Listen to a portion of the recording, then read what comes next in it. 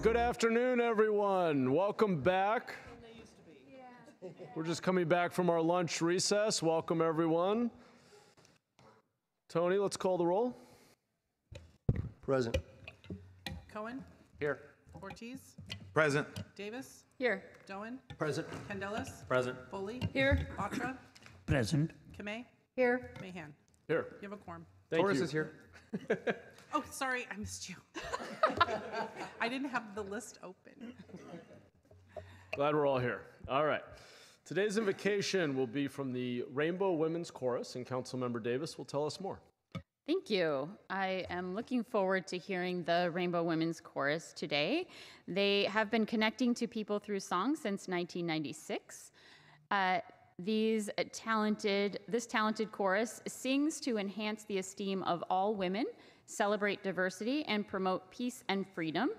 That's right in line with why we celebrate Pride, which we will be proclaiming shortly. So thank you for joining us today.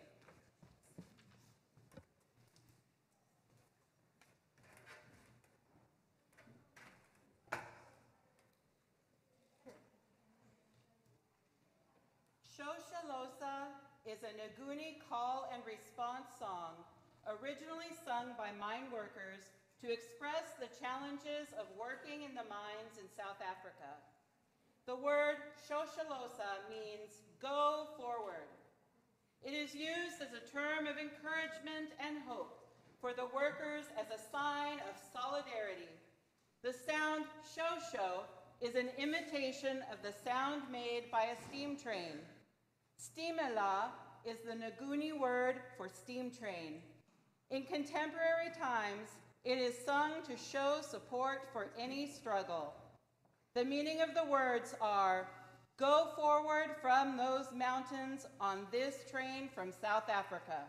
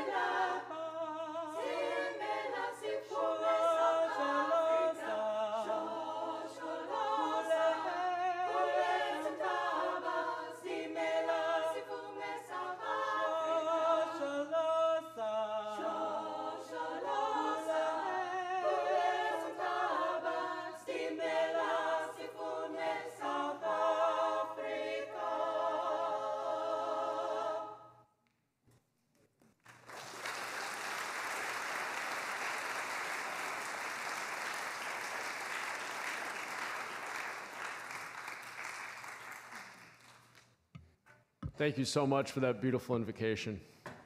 Thank you. We are on to ceremonial items. Councilmember Cohen, if you'd join me at the podium, we will recognize the board members and 2023 student winners of the annual Synopsys Science and Technology Championship.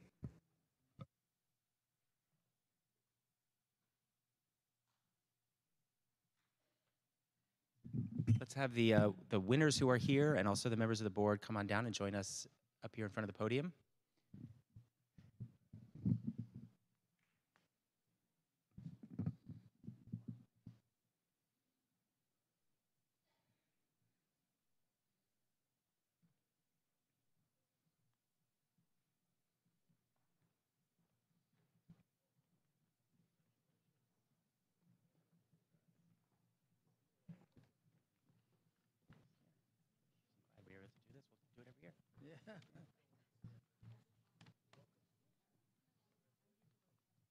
I'm very excited about today's recognition of this group of folks who are here. For 62 years, there's been a county science fair, most recently sponsored by Synopsys. You may not know this, but in March, second Thursday of March every year, at the South Hall of the Convention Center, there's a big science fair with all of the many local schools participating, students from grades 7 to 12 participating. We know that science and technology is one of the key drivers of our economy here in Silicon Valley, and it's really important to foster the next generation of scientists and engineers. That's what this science fair does. And lest you think that this is simply a group of kids making volcanoes or doing the experiment my child did of seeing whether this 5-second rule is valid or not when you drop food on the floor, this group of students finds real problems and tries to find real solutions to those problems. I've been serving as a judge at the science fair for the past 15 years, and I'm always amazed by the thought put into it, by the technology, by the innovation and the creativity that students have when they're trying to solve problems related to our environment, to our planet, to astronomy, to health. This amazing research is being done. And as an example, just found out recently that one of the student winners from the science fair here last year, because as they win here, they move on to other science fairs, California and national science fairs. But last year, this past year, a student from San Jose, Caitlin Wong, was awarded a $75,000 top prize at the National Science Fair sponsored by Regeneron Pharmaceuticals for her research. So there is amazing work being done here, and it's cutting-edge research that's being done by students. It starts by the students that join the science fair in 7th grade, and then you can see the projects. I've been a judge, and I'm a scientist by training, and most of the 11th and 12th grade projects, I don't understand what they're talking about. I mean, I do my best. So anyway, I wanted to thank the students. They've all received a certificate. These are the ones who were either honorable mention or first or second prizes at the science fair last year in 2022, actually. We're just now getting around to that, and next year we'll be back with our 2023 winners. But they've all received a certificate signed by the entire council. We also have with us today 3 members of the board of the Synopsys Science Fair. Forrest Williams, our former council member, Elena Chaudhuri, and Veena Jain. And I think one of them is going to say a few words. Thank you, Councilmember Cohen, and also the mayor and all the other council members. Wanted to bring to you the future of the city and the entrepreneurial spirit. We're supposed to be the technology capital of the world. And this is an example of what is fact going to take care of the future. We're going to leave them a lot of problems, so they're up to the speed in terms of how to solve those problems. So if we listen to them, we can shape the future today. And I just want to extend their experience of a project and letting them come to the people who are responsible for them and convey to them that they are, in fact, doing the kind of work that good kids do. And we ask you to support them, continue to lift them up. And if you want to get involved, we have an internet, sciencefair.org. You can go there and look and become supportive members also. Thank you very much.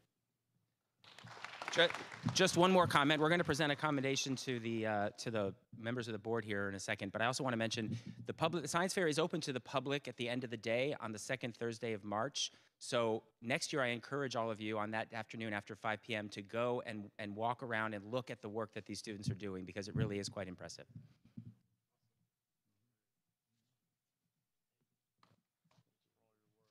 Thank you. We're very proud of you all.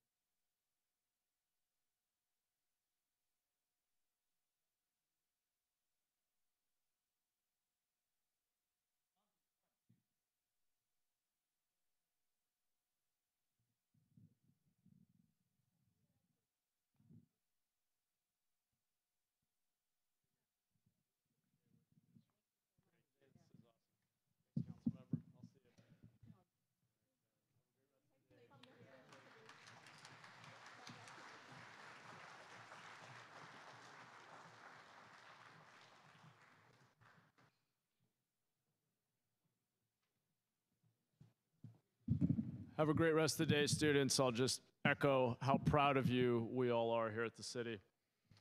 Council members Foley, Davis, and Torres, if you would come down to the podium, we will recognize and proclaim June as Pride Month.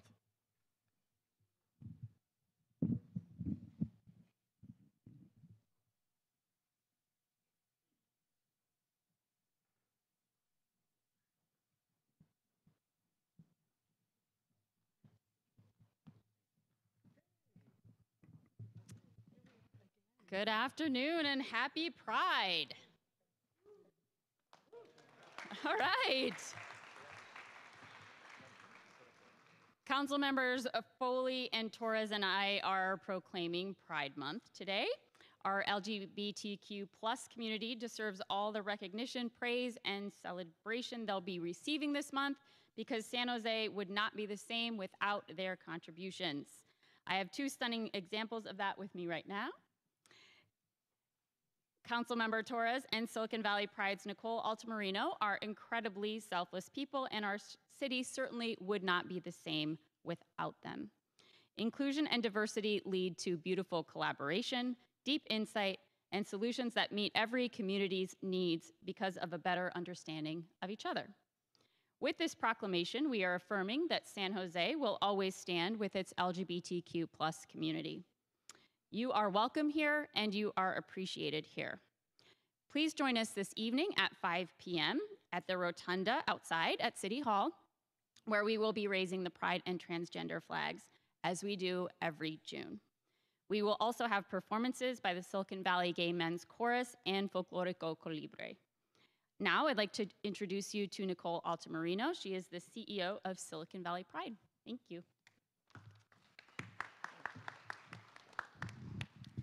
Thank you so much, Councilmember Davis, Foley, and Councilmember Torres. Love it. Happy Pride, everyone. Happy Pride! No, louder, louder. Thank you all so much for being here. You know, as we celebrate Pride and Pride Month, you know, we need to remember how Pride began. Pride did not begin out of a need to celebrate, but Pride began out of a need for people to live their authentic self. In the city of San Jose and in the South Bay, we actually celebrate Pride in the month of August. Silicon Valley Pride is the last weekend in August every year, so please make sure you come out. I'm sure we'll be here again. And this year, our theme is Live Out Proud. And as we see sweeping legislation throughout the country, taking back the rights of our trans siblings, specifically our trans siblings of color, we see drag becoming illegal, and we see people saying, don't say gay. It is now important more than ever that we stand up and we live out proud. We also, in this city and this county and in this state, we are privileged to be here. I am privileged to speak to you. I am privileged to have a mayor and city council that support the LGBTQ plus community. So I implore all of you that are allies, all of you that are part of the community, living out proud is not just showing your beautiful colors, but is also sticking up for those that are more marginalized than you. Because we are only as free as the most marginalized members of our community. So happy Pride. Let's not forget the true and first meaning of Pride, and let's celebrate being beautiful and fabulous like the LGBTQ plus community is known for. Happy Pride, everyone. And don't forget Silicon Valley Pride last weekend in August. Thank you.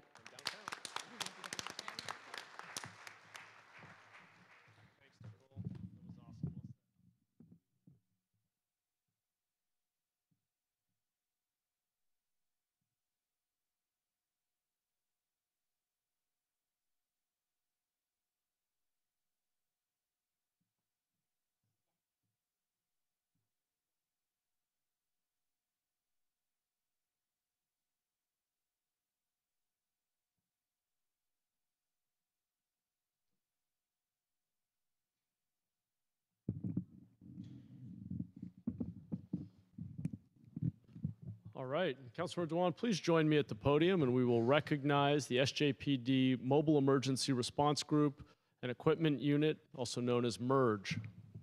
And our officers can come on down.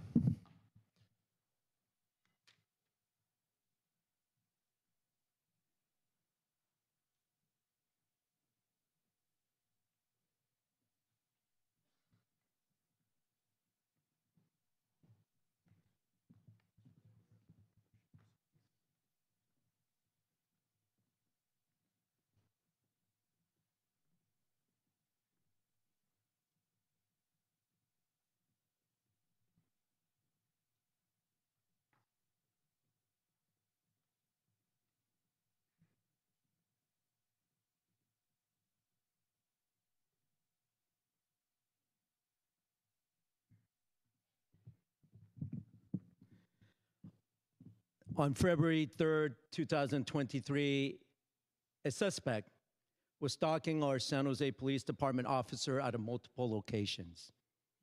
He was pulled over and immediately got out of his vehicle in an ambush-style attack, firing his weapon at two of our patrol officers at Story and King in District 7.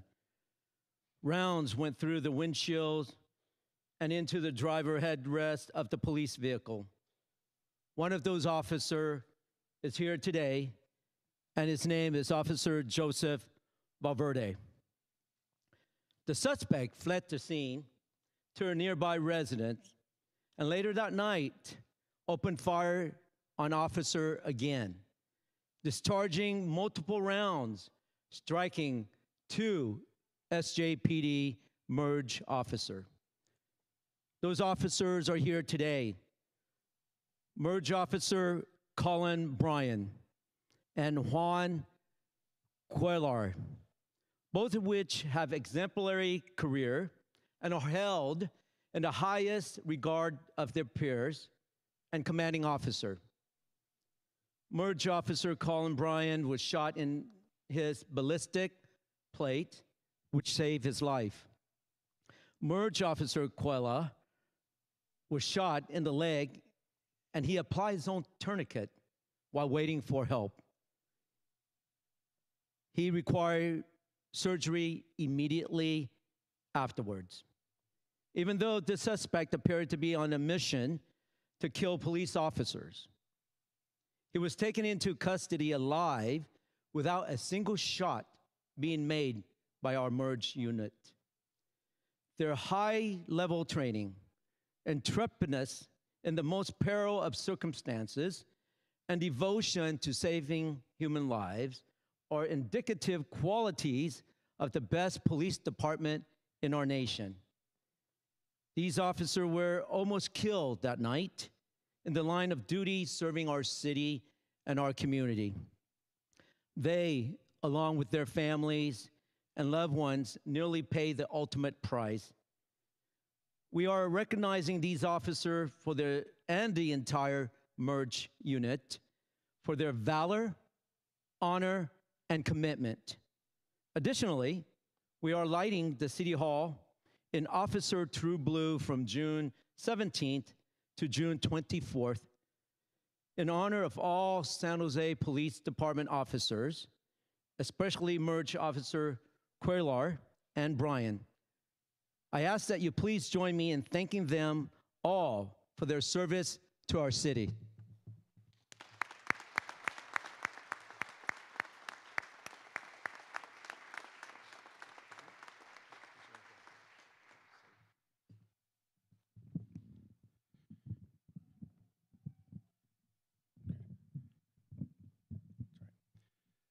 Well, good afternoon, Mayor, Council Member, and also thank you for Councilmember Benduan for your recognition of these officers.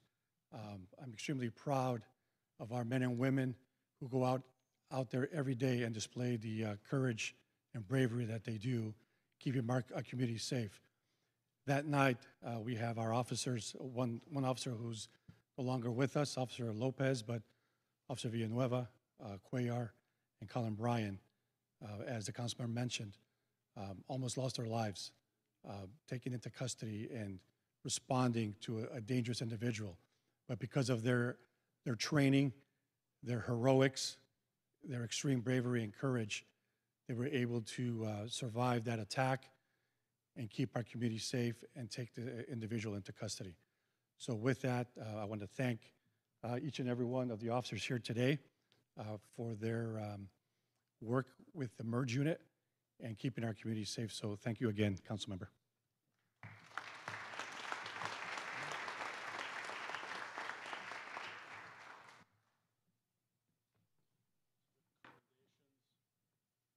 Merge unit overall, Chief, should that go to, here we go. Thank you all, appreciate it.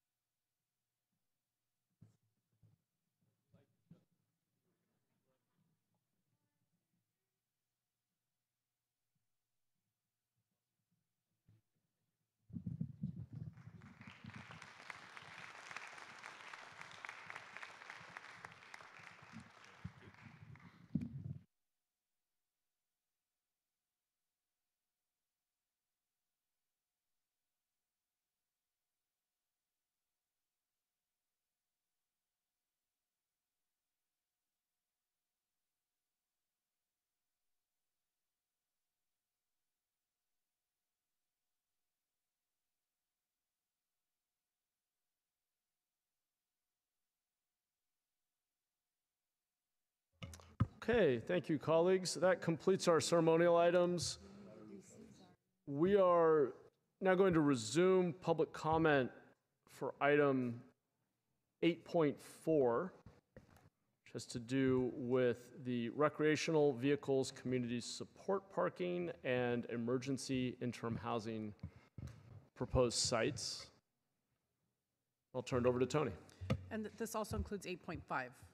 I'm sorry, you're right. We are hearing them concurrently. We will Yes. vote on them separately. Right. So the first person I have is Julie, followed by David.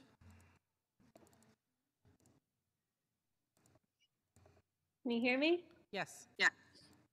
So the first thing I wanted to say was I support the sites in Cerrone and Cherry Avenue, and I hope they go forward. The second thing was looking at one of the slides that they shared earlier with the completed InDesign and total or TBD sites. It's very concerning because I'm a resident at 85 and 101, and we don't see it as District 2 or District 10. We see it as our neighborhood. And there are a lot of these sites which we've previously fought against last year and are now apparently fighting against again, that are all within a mile or less. And I know we've shared these maps over and over with the council, but I would like to see something in the future where there's some sort of restriction on how many sites can be placed in one neighborhood or the number of beds or something, because this is a yearly battle for residents and it's very stressful, and we're concerned about the future of our neighborhood. So I would like to put it on the council and the mayor to propose something to protect our neighborhood and even oversaturation of other neighborhoods so they don't face the same issue. And one more comment, our new District 10 council member, I would like you to be more proactive in these battles for your neighborhood. And I would also like you to be more responsive to your residents as well, because I've not heard back from you once yet. But that's it, and thank you for listening. David, followed by caller 4547. Honorable Mayor and City Council, I'm David Noel, President of Erickson Neighborhood Association, which represents 650 homes adjacent to the Cherry Avenue Emergency Interim Housing Site. I encourage you to approve this site along with its Water Resources Protection Zone. I'd like to thank Councilmember Foley, Jennifer Codayan of Valley Water, and Omar Passons from the City Manager's Office for bringing forward this ingenious, practical solution to a huge problem plaguing our neighborhood, local businesses, and the environment. While not all neighbors support the proposed EIH, I feel most are generally supportive if the Water Resources Protection Zone is enforced and the site has responsive 24-hour management. Our residents look forward to feeling safe, enjoying the natural beauty of the Guadalupe River and percolation pond areas again, and ending the fires, explosions, blight, screaming, crime, graffiti, and environmental destruction that have been eroding our safety and quality of life. Our neighborhood association stands ready to participate in a community advisory committee to ensure this EIH site is the best it can be. Thank you. Caller 4547, followed by Juvenile and Lucy.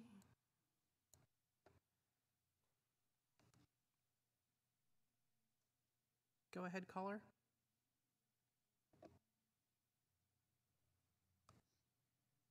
You're unmuted, but we can't hear you. Hello, can you hear me now? Yes. Hello, yes. My name is Syed Rahman. I'm a resident of the Berryessa neighborhood, and obviously a bit opposed to the plans in the RV parking area. We've been we're working on getting the homeless off the creek for the last few years. There have been numerous fires and you name it, people with machetes walking on the streets. So obviously it's a safety concern. And also we've seen what an RV camp looks like, the example from the airport area, how a totally uncontrolled, parking space can degrade into, a crime-infested area. Basically, they were recovering a lot of theft or items that were stolen from the neighborhoods, including cars in that area. So obviously, there's an example to look back and predict what can happen. And this is in total contrast to the planned development of the flea market area with high-end office buildings and so on and so forth. So it looks like we take one step forward to developing the area and one step backwards. I heard a lot about the homeless need to be accommodated, but what about us taxpayers, residents of the neighborhood? We have concerns, and I have a feeling, given our experience over the last couple of years, that the council is not treating this as seriously as we would like. And so, there's these things are being passed without adequate information. And obviously, these meetings are on the weekdays where most people are working. I know in my neighborhood, nearly 100% are opposed to this. And that basically should be taken into consideration. I think it does. Juvenal and Lucy, followed by Danya.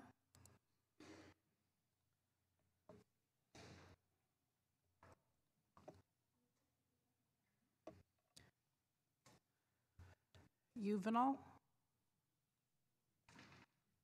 Could you hear me? Yes. Okay. Good afternoon, Mayor and members of the council.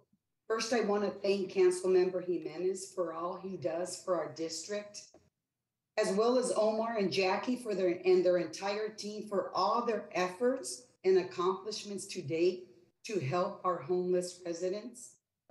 Regarding the two Brunel and Highway 101 backup sites, these sites are not ideal locations for many reasons.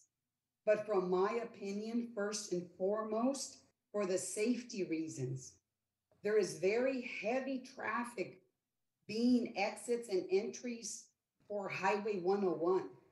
And I'm afraid, and we're afraid, that this is going to create major safety issues for both the residents that will reside in these sites and also for the driving public and for our neighborhood.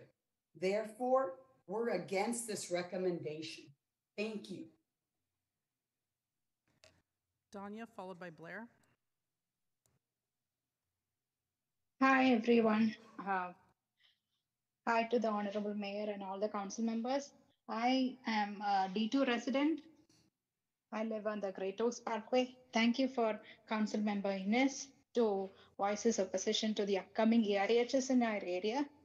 If you look at the graph, it shows that only 1 to 2% of the homeless population used to live in this area. But I am wondering why the city is trying to push 947 beds in this area.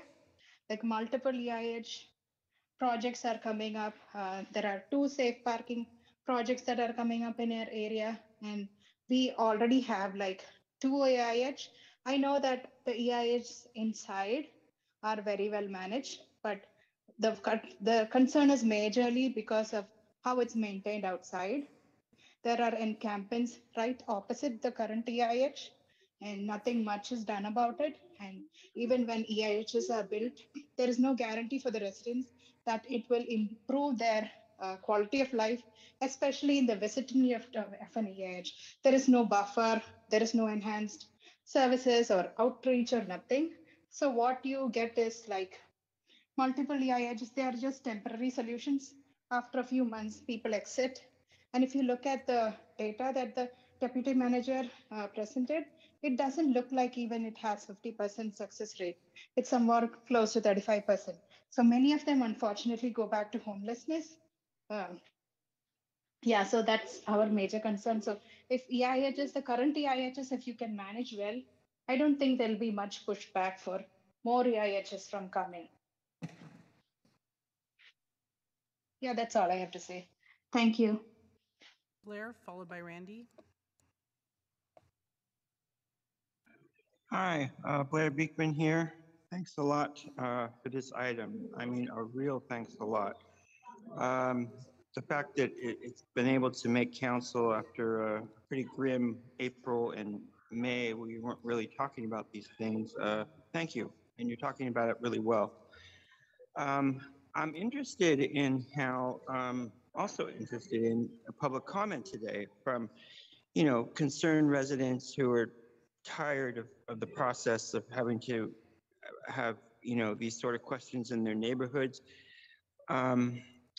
I'm hoping that we're entering a new level of how to have this conversation for all sides and to be negotiable and understandable about the practices. And it's just been interesting to hear public comment that I hope a new language is developing, how we connect with each other and be open and honest with each other, why the needs for government-sponsored encampments can be really important and helpful, and for certain neighborhoods to want to be a part of that or to help map out where could be good future neighborhoods in the future so that people aren't surprised so much. And good luck in those sort of preparation efforts and working together in the future. And I guess just with my remaining time, just to thank you on the previous item before this one, I was clarified by the mayor. My public comment was off a bit, and sorry about that. So good to know. It was a really good item, and I can talk about that at public comment, open forum at the end of the meeting. Otherwise, yeah, good luck on real community dialogue and really building and creating good community dialogue with this kind of issue in the future. Thank you. Randy, followed by Elvira. Great. Can you hear me? Yes. Yeah. Randy Enos. I'm part of the Basking Ridge community and Councilman's Jimenez District 2. And we need, as somebody may have spoken up before, I've stated a lot of these concerns, and I actually put them in writing into an email to you guys with some photos of the encampments right next to the Rue Ferrari site. When that site was built, we talked last year or a year and a half ago, there was promises made that this would not happen. And so now what we're saying, so I just don't support the backup sites at 101 and Bernal, because we already have over 100, like 118 units at Rue Ferrari. That's going to be expanded as it is. And I just feel like we're getting our unfair share and carrying a lot of the burden. I'm seeing a lot more homeless in our neighborhood. I walk the neighborhood quite a bit, and there's people wandering our neighborhood.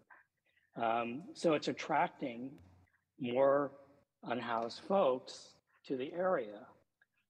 And there's a elementary school in our neighborhood. It's creating, safety issues there.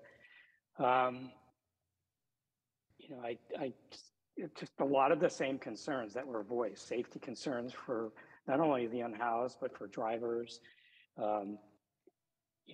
It really is, as someone said, it's almost like these things are just, I appreciate being here, but having to wait 3 hours to deliver a comment is really, somewhat challenging.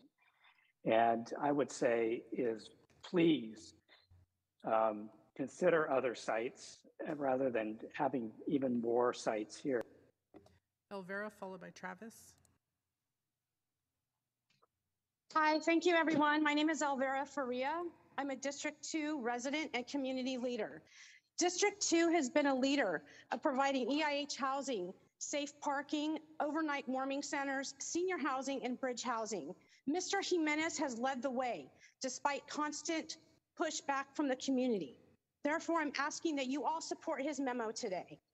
In addition to the housing department in Omar, we requested last night that the presentation be corrected to reflect the correct numbers, and it doesn't look like it was updated. Monterey and Branham, 204 units is District 2, not District 3. Berryessa Road, 85 units is District 4, not District 3. This is almost 300 units mislabeled throughout your presentation as District 3. In addition, we all know after redistricting, you changed the name of the district, but the units are still concentrated in the same location. This does not help the conversation about equity listed on your site because the distribution is all in the same location within a 1 mile radius. This is unfair to the surrounding community and for our first responders who visit these sites daily, if not multiple times a day. Firehouse 27 is overwhelmed.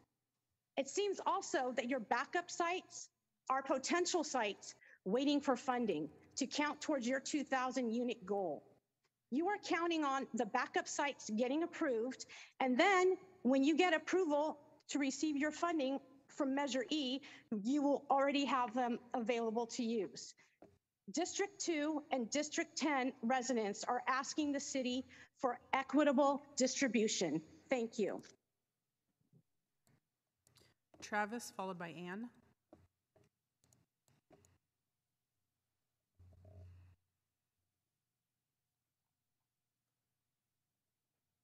Travis Murphy.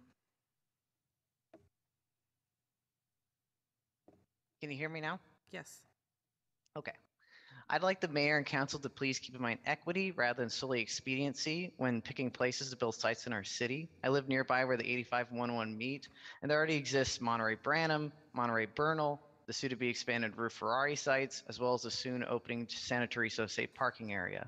This is all within a walk of our homes. I share sentiments with many of my neighbors that believe we have already done more than our fair share to burden the city's homeless aid sites.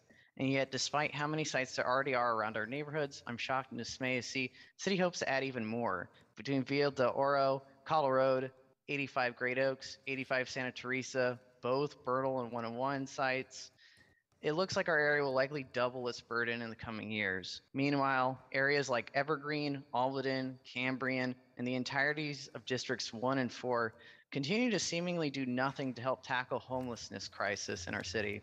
If San Jose wants to solve this crisis, it's going to take the entire city to pitch in, not just particular areas. It's time for other parts of the city to step up to the plate and help solve it.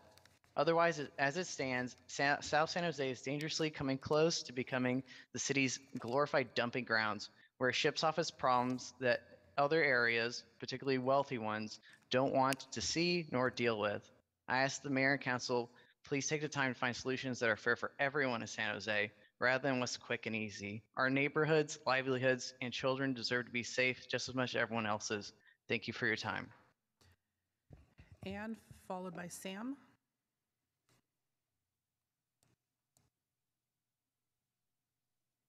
Hi, can you hear me? Yes. Thank you for letting me have a voice here today.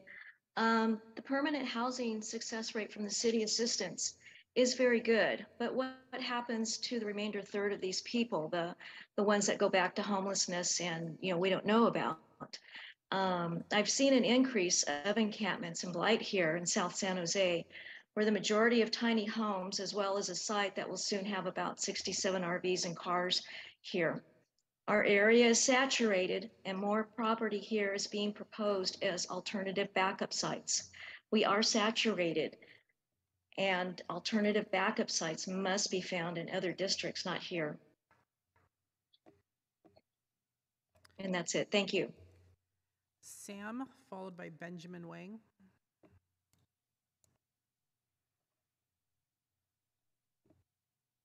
Hello. Hi, can you guys hear me? Yes. Hi, I'm here to, thank you everyone. So I'm here to oppose the idea to build the RV parking site for homeless community in Berryessa, because the city has been saying this is an industrial area, but this is not. It's right across from like a huge, heavily dense residential area, including hundreds of townhomes, single homes, and a huge apartment complex. On top of that, there's a plan to build another 850 homes in the same area. So this is a very heavily dense area, residential area already. And a lot of families with young children, they spend a lot of time in the area, so it's just not safe for the kids or next generation. And there's also a plan to build a park there. So again, the children will spend more time there, and then it's just not safe for them to even have a childhood, being safely to play outside. So the location is the key. So this location is just too close to a heavily dense residential area. So I urge the city council members to please reconsider this location to maybe pick a location further away from the neighborhood. Thank you very much. Okay, I have Benjamin here in person, and then I'll go back to Isaac on Zoom.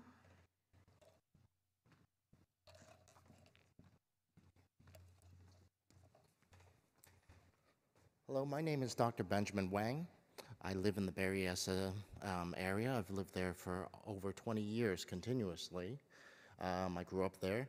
And this is my son, Grayson Wang. He is a new resident of San Jose. He is 4 months old. We deeply oppose the RV recreational site because we don't believe the community is getting safer, and we don't believe that this proposal to concentrate more of transitional housing in this area will help our community. Quite frankly, this community already has a tiny home transitional housing site and many low-income housing complexes, including senior housing, and a community homeless shelter that helps homeless people get back on their feet already. Putting basically the largest RV transitional housing site and concentrating it in this one area affects me and my family, and also my neighbors. So I urge the council to reconsider this proposal and to think about what it means to working families such as my own. Thank you very much. Isaac, followed by Katerina. Yeah, hi, this is Isaac. I just want to, I'm calling in regards to the EIH in South San Jose. So I would like to urge the City Council to reconsider bringing more EIH to our area, and it's just unfair. So that's all I'm going to say. Please, all we're asking for is for fair distribution. Thank you. Katerina.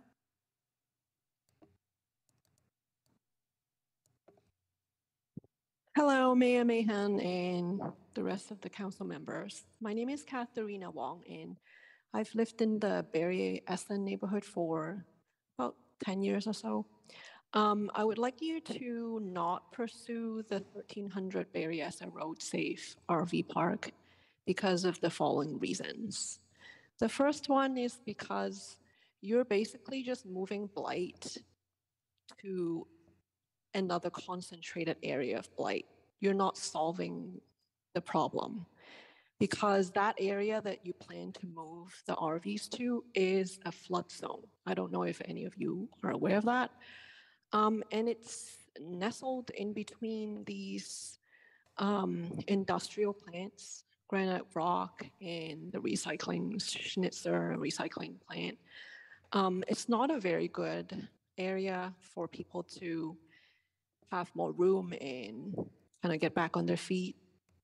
I urge you to think of more permanent solutions. Maybe rent out some of the existing empty buildings in the neighborhood and use that money more wisely. Because what happened was that land was sold for $23 million, and now the city is planning to lease it back for $18.9 million, right? So I don't think that's a very wise use of the city's funds. Okay, so I guess in summary, just really reconsider and think about longer term solutions instead of just like planting these poor people, unhoused individuals into something that's not gonna work. Thank you. Thomas, followed by Justin. Yes, thank you. My name is Thomas Knight. Mayor and City Council members, I want to voice my support for the safe parking and interim housing sites. These are crucial initiatives in addressing the homelessness issue in our city. However, my support comes with a strong caveat that these initiatives should not be supported by any reallocation of Measure E funds. Furthermore, I object to the creation of no parking zones. Such zones exclude or some of these projects exclude participants, such as the safe parking, due to restrictions that those individuals may have. they push these residents further into the periphery. This is counter to the Housing First model, which stands for providing stable housing without preconditions or barriers. Let's reassess the implications of no parking zones and strive to ensure everyone, regardless of their circumstances, has access to safe, accessible options while we work towards providing more permanent solutions. Together, I believe we can ensure the principles of inclusivity and compassion and uphold the standards of the city of San Jose. Thank you very much. Justin?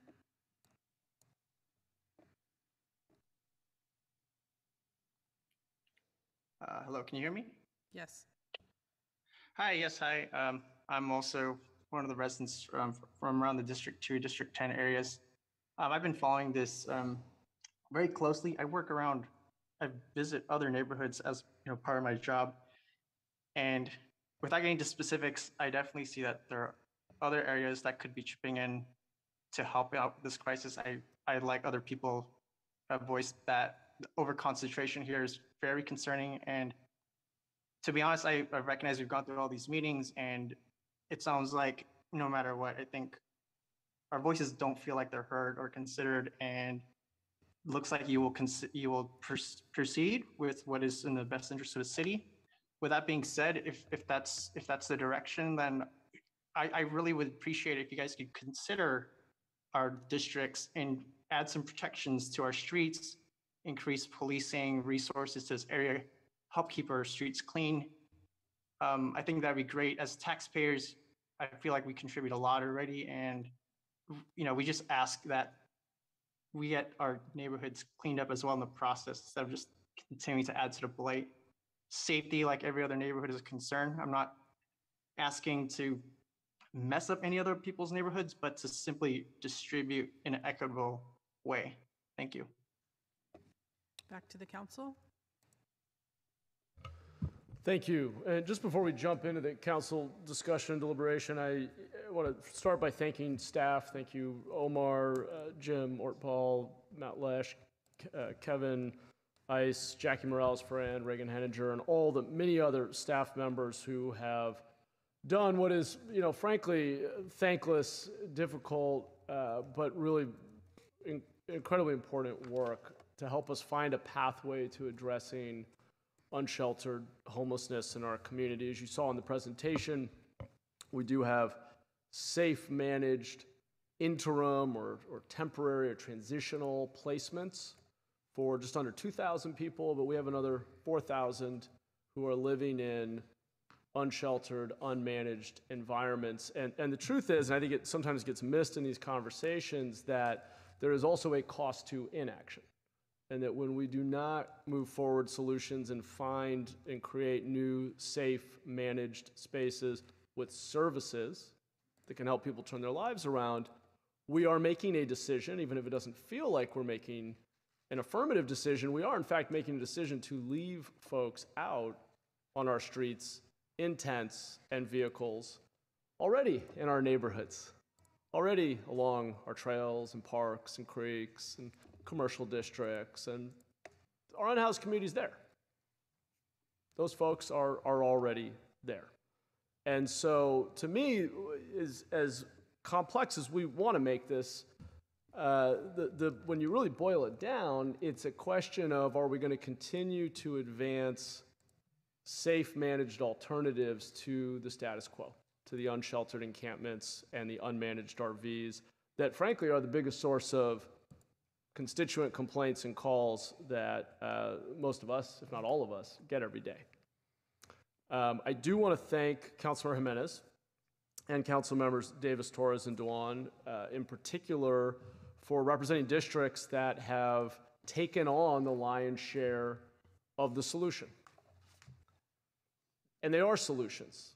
The good news here, and there's no absence of cost or absence of trade-offs. There's no free lunch, as economists say. But the good news is what we have seen with interim placements is when we get somebody into a stable environment where they have their own private space, where they have privacy and stability, and they have access to services, it generally works for a very high need population that, once again, I'll just remind everybody, is already out in the neighborhoods. 70% of the folks who have entered one of our interim sites remains housed. 50% have graduated to permanent housing.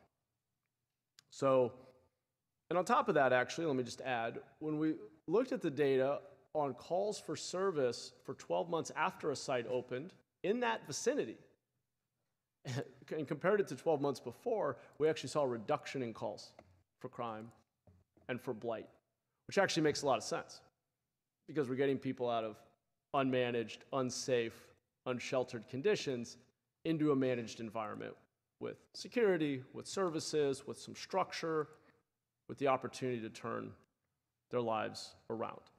As was also noted, Council has repeatedly, consistently given direction around the need to scale up these kinds of safe managed placements as an alternative to the crisis on our streets.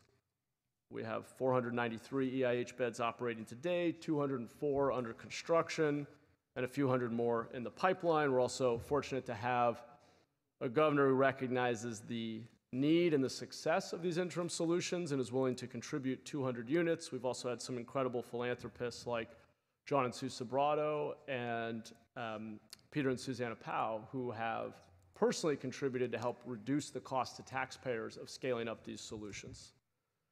So I understand, I fully recognize that every time we move forward a solution, there are folks who will oppose it.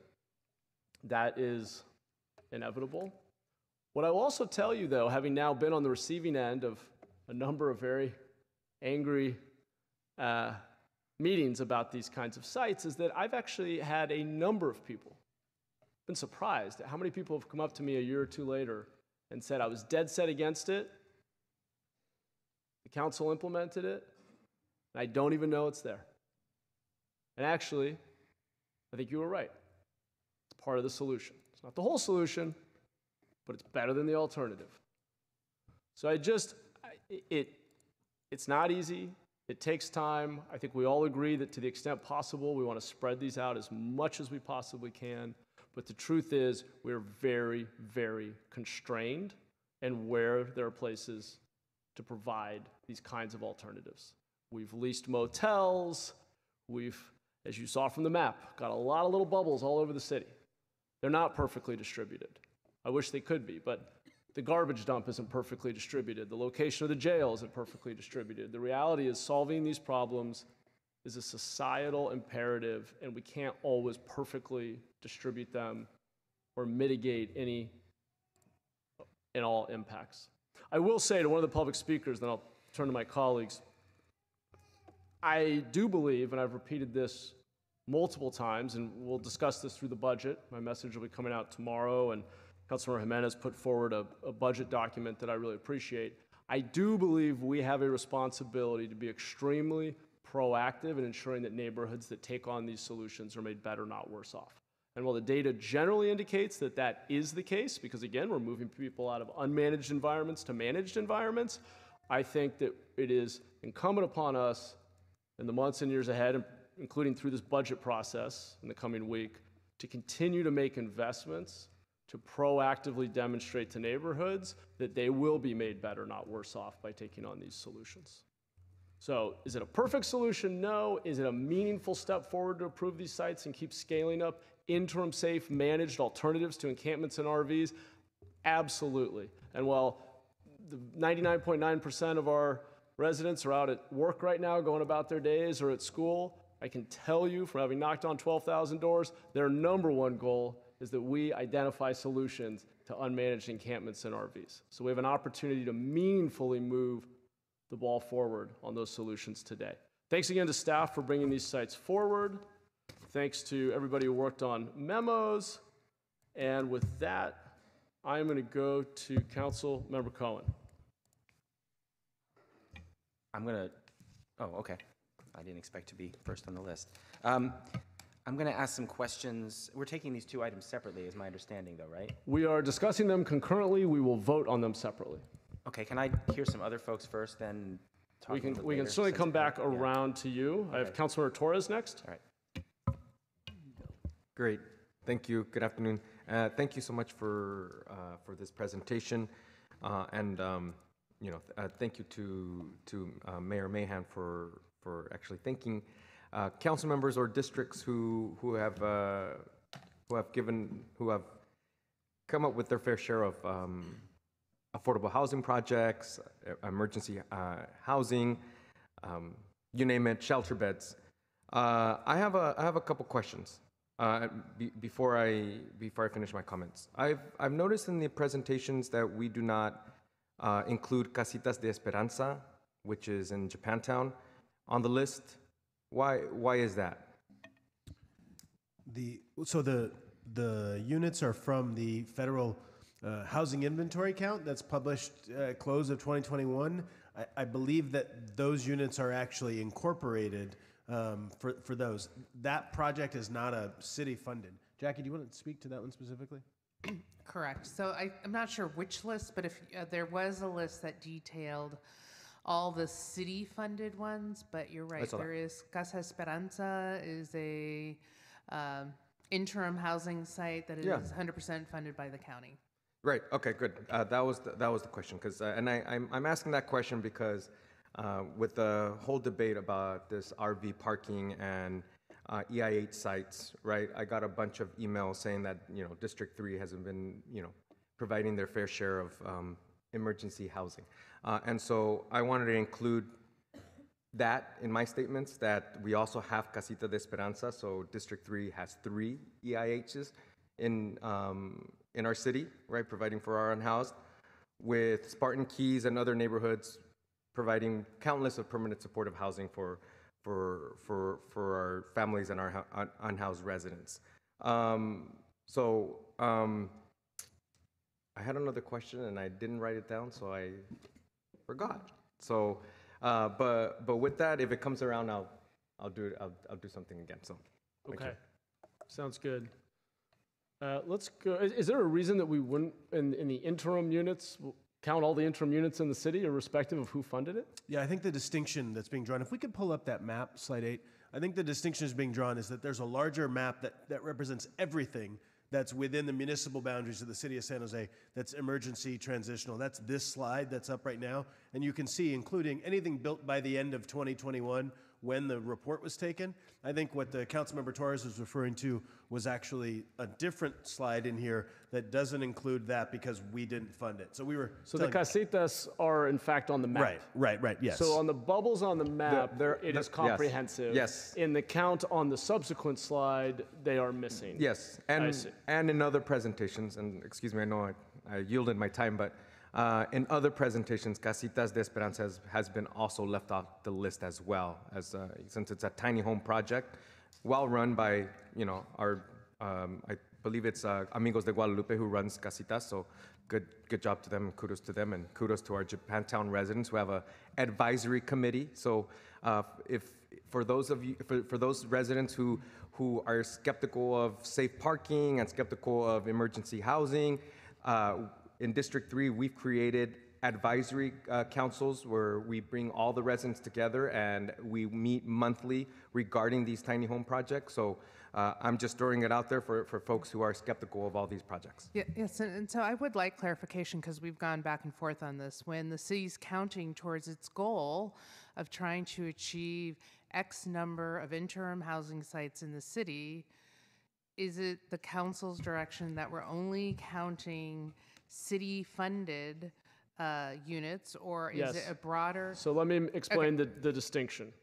There's a difference between us setting a goal around projects and initiatives that we are funding and dedicating staff time to, and growth goals that we're setting for ourselves. That to me is the 1,000 new placements that was part of council direction in March, as we've discussed. When it comes to helping the community understand the distributions of solutions to homelessness and the perception of concentration, the perceptions of negative impact, the belief that only one neighborhood is taking on all of the solutions to homelessness, I think the fairest, most accurate way to do that is to take all the land within our city boundaries, to consistently clarify the levels of housing. What I think is shown here is what we would call shelter. It's transitional, it's interim, it's not meant to be a permanent housing solution. We are differentiating that from other solutions, such as permanent supportive housing, affordable housing, market rate housing, mental health hospitals, the jail, all the other places people end up. And we were specifically saying when it comes to transitional or interim shelter in our community, here is the true distribution of it. Because frankly, to say it's all concentrated in one area is not accurate. And in fact, I would argue the newer sites that we have built with private rooms, with bathrooms, with 24/7 security, with on-site services are frankly a better alternative that's getting better outcomes than the congregate shelter that you see as the very large bubble in District 7. So I would actually argue that some of the newer solutions we're bringing forward, continuing to add some bubbles to the map, are actually getting better outcomes and have been even more effective than some of the legacy ones that you do see here. Great, then the staff presentation is accurate per council direction in where we're placing the sites. Yeah. Great. Yes, That is correct. And I would add that the next slide, the bar slide, was kind of giving you an indication of the amount of capacity we have to deliver as a staff. To deliver on our goals as a That's city. correct. That's correct. So Jackie's right. They're both, I think, they're accurate different. based upon your description, Mayor. Great. Perfect. Great. And one of the public. That's 2 slides forward. Oh. Yeah. Yeah. And one But of I the think from the purposes of distribution, one more slide. there. This is our city pipeline, Yes. and that's accurate. But there's one of the public commenters also said there's a typo. Monterey and Branham is not in District 3. That's in District 2. It's a little bit too far south. My apologies, council member. That is correct. That is that typo is not connected to any of the other calculations in any of the presentation. It's just a miskey in one place. My apologies. You really picked the right one to have a typo on, Omar. It was formerly District 10, but yes, that is District 2. Okay. Apologies. Let me get back to our council list here. Councilor Torres spoke. We're on to Councilmember Foley. Great. Thank you for the staff presentation, and I'm really proud with the engagement we've had in District 9 over the Cherry Avenue proposed emergency interim housing. I want to thank the partnership with Valley Water for the potential use of their property and the negotiations that is hopefully going to make all of this happen. It's for a long time in District 9, I've been concerned that we haven't had a EIH site or a tiny home site, whatever you want to call it, interim housing site, because we don't have a lot of land. And in fact, this isn't even our land. This is Valley Water's land. And with their cooperation, we're able to work out the negotiations and house up to 100 units, which is fabulous. We did a lot of public engagement with the District 9 community, and I want to thank Dave Noel, who called in earlier, who's the president of the Erickson Neighborhood Association, and also the neighbors for a very thoughtful discussion of what the EIH could look like, what it will mean to the community, and how that will be betterment for the unhoused who live in that area, and also better for the neighbors as well. So I'm really excited to be able to bring forth finally an EIH in District 9. We did a lot of outreach to not just the residents, and we extended our mailings to beyond where we normally do the mailings, but we also hand-delivered invitations to the businesses that surround that area too. The businesses we didn't hear from very much, but we will continue to engage them, and we look forward to the opportunity to create a community advisory committee when the EIH is up and running. So I have a motion to make, and then I have a few questions. I would like to move my memo that I co-authored with the mayor, vice mayor, council, and Councilmember Cohen.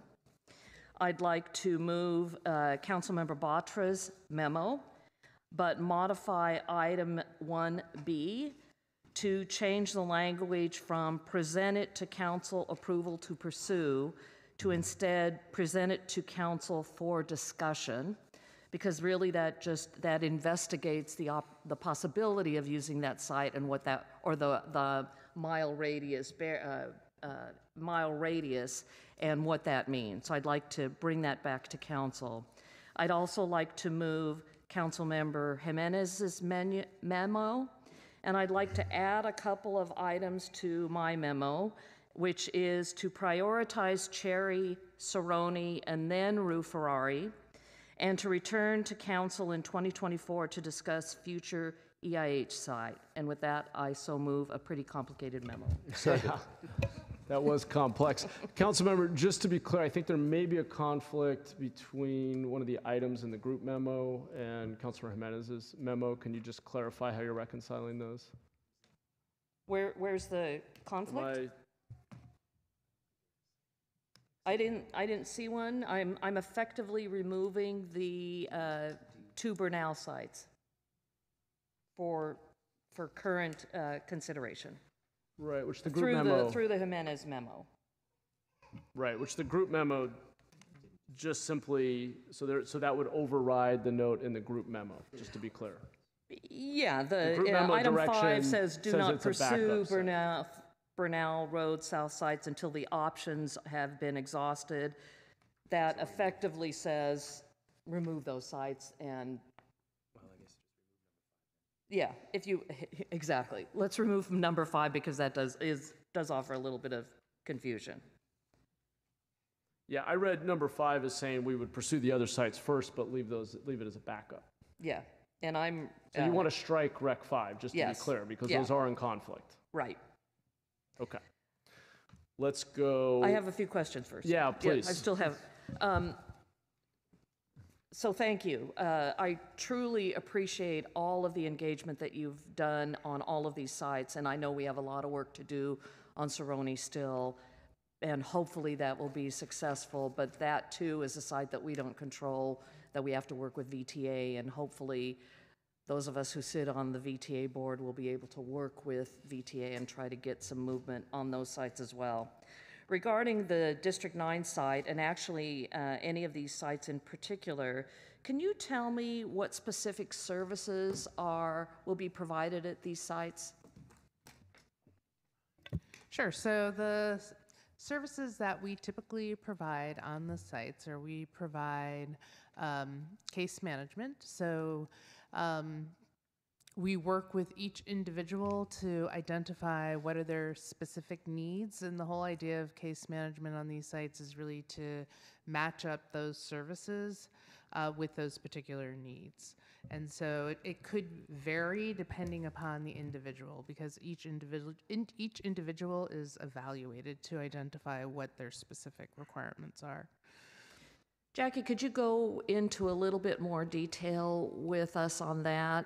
What kind of services might case management offer and be available to a resident? Sure. So from the very beginning, it's just looking at some of the income requirements. And so have you signed up for food stamps and all the other benefits that you might be eligible for so that you have an income? Secondly, what are your health concerns? And identifying if you're connected to any kind of healthcare service would be another one. Food. Do you have nutritious food? Do you know how to cook? What you need to be able to have access to? Because there are shared cooking facilities in the place. Clothing.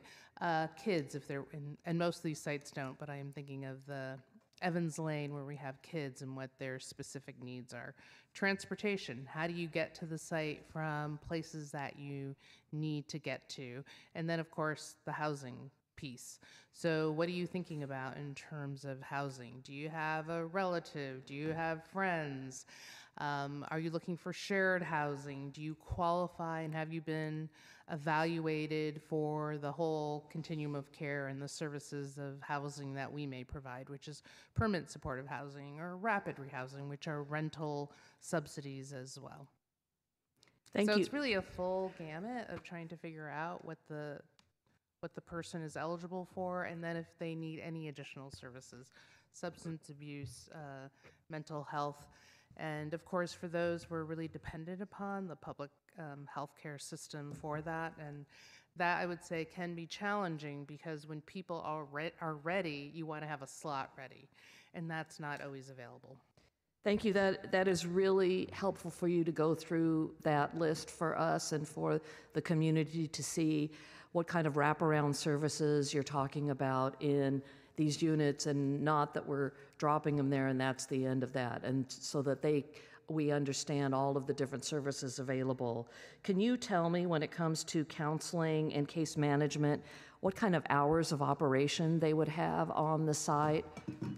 In general, you may not be able to specifically say yet, but for like Cherry, but in general, what are we seeing? Like Rue Ferrari, for example. Yeah, they generally have services Monday through Friday, but I've been there on the weekends as well. I mean, there's always a staff person during the day to be able to provide an interaction or a service.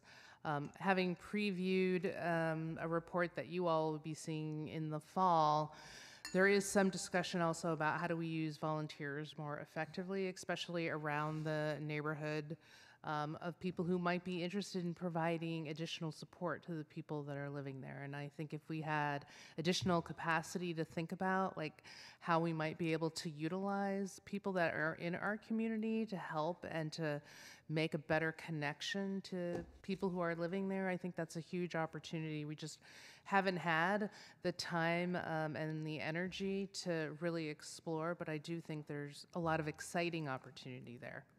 That's really a good point, because we get residents all the time who want to volunteer and help, and they don't know how, and we don't know how to direct them. So if you have volunteer opportunities and ideas, please let us know, because we do have people in the community who want to give back in any way. Thank you for that. The last question I'll ask, because I know my time is shortening, is the security. What kind of security do we see at these sites? So for all the sites, or so the majority of the sites right now, we have 24/7 security. Again, when you see that report come back in the fall, we're going to provide you different options for security. We have the 24/7 security because that's how when we originally brought these models to council, we asked, did you want the low service, low security model, or do you want the best that we can provide? And you all said, we want the best. And so it does, as a result, it is 24/7, and security, we have found, is really the most expensive, one of the most expensive cost drivers at these facilities. We've also learned that the residents inside really appreciate the security as well. So it's kind of an interesting dynamic, but it is one place where we could reduce costs if we thought about different models. Great, thank you very much. And just in closing, I'd like to thank you and Omar and Jim and the whole staff for coming up with a really good, viable solution for being able to establish an emergency interim housing facility in District 9. I am proud, frankly, that we're able to help our unhoused residents in this way, and I want to thank the Erickson neighborhood for being open to this solution. Thank you. Thanks, Council Member. Councilmember Cohen? Yes, thank you. I want to thank staff for all the work, and I know this is a never-ending work, but there's a lot that's gone into preparing for today, and I appreciate everything that the team has done on multiple fronts. I'm going to follow one more question kind of along the lines of what Councilmember Foley was just asking. I think many people are curious, always ask about what are the screening procedures used to decide who is eligible to come onto a site, and do we anticipate a difference in terms of an EIH versus a supportive parking site, and what kind of screening is done? If we tease out Omar Paston's Deputy City Manager, just to tease out, Jackie's going to answer most of this question, but some of those screening questions that you mentioned have taken the form of who is going to have access to the RV supportive parking, and some of them are what are the processes for somebody who's going into the interim housing type sites. We haven't worked all of the details for the supportive parking site, but the objective, as I mentioned during the presentation, that there was a prior council direction that essentially council offices in districts that support RV parking become the focus for where those sites come from. So one of the criteria will be where they are. And then again, the model for that particular option is trying to bring people as a group and lower the barriers. I think there was a comment during the call, lower the barriers that people need to get onto those sites. So we'll still work it out. That housing department will take the lead on working that piece out a bit as we get going, but that's that piece, and then Jackie can give you a screening information on the interim. So actually, Omar's description is not much different than what we did with the emergency interim sites, which is we made a commitment to all of the council areas where we cite that we always go to encampments that are in the surrounding neighborhoods, and we work with the council districts to identify what are encampments in that area that we will invite into the facility first.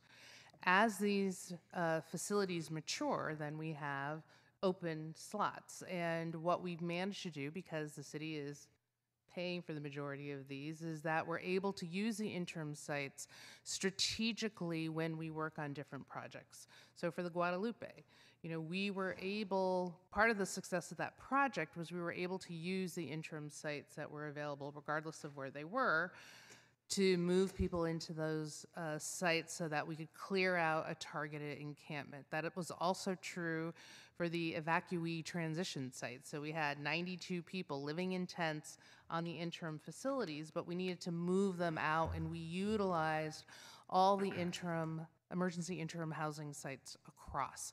So it is really important to note that while the priority is when we open them up to get your residents in, we do use these sites strategically when we have special projects and when it's important. I guess I wasn't really asking the question about geography, but more about the kind of screening that's used to determine whether someone's appropriately. So the screening is low barrier, right? So we're going to pick people from the particular sites, and at this point, as we're looking at coming back with how do we create operational standards, in the past, at times, we have done some screening for particular records. We've resisted doing that because then it creates a barrier for people to enter the sites. And so my preference is when we come back in the fall with a very detailed, here's how we plan to operate these sites and operate them consistently, that we provide more clarity on that. Or when this contract comes back, because we'll still have to have a provider for these sites, we can provide more clarity on the selection. Okay, thank you. As many know, I've been talking a lot about the RV parking problem in North San Jose. I think North San Jose may be, if not the most, one of the most impacted locations in the city as far as RVs all over the streets. And just give some examples, we have a business district in North San Jose with a lot of RVs on the street, and businesses are leaving. Businesses are telling us they won't renew their leases. The people who own the property are worried about losing their lease revenue because there are RVs there and they can't bring clients, people can't bring clients into the site. We also have, just on the border near the Berryessa location, but about 2 miles away is where Independence High School is. We have a lot of RVs parked along the back of Independence High School on Education Park Drive. The residents in the neighborhood are upset about it. The people at the school are concerned about it. And we haven't been able to tell them that we have a place to move the RVs. And I continue to tell people, I'm committed to finding a location, then we can begin to relocate these RVs, but we can no longer sit around and say we're going to wait to find a location, because the biggest complaint we get, I think, from residents is there are people here, there are homeless people nearby, and we tell them when we have a place, we're going to try to relocate them and offer them service. One other example, we get RVs parked in the community center parking lot, and then people are bringing their families and going to the community center, and they're uncomfortable. And so, the concern about who's in RVs, well, the RVs are out in prominent places that people are frequenting, and the idea is to find a place that will give the services that RVs need and offer them a space. So I've been pushing for expanding our number of places we look at when we look at RV and EIH. We had originally focused on public lands, as we know, and those weren't always the most appropriate. So fortunately, we talked about expanding to private sites. I wanted to ask Nancy a couple questions. As we look at private sites around the city and we search for locations, can you just talk a little bit about the complexity, what you have to go through, and what's out there?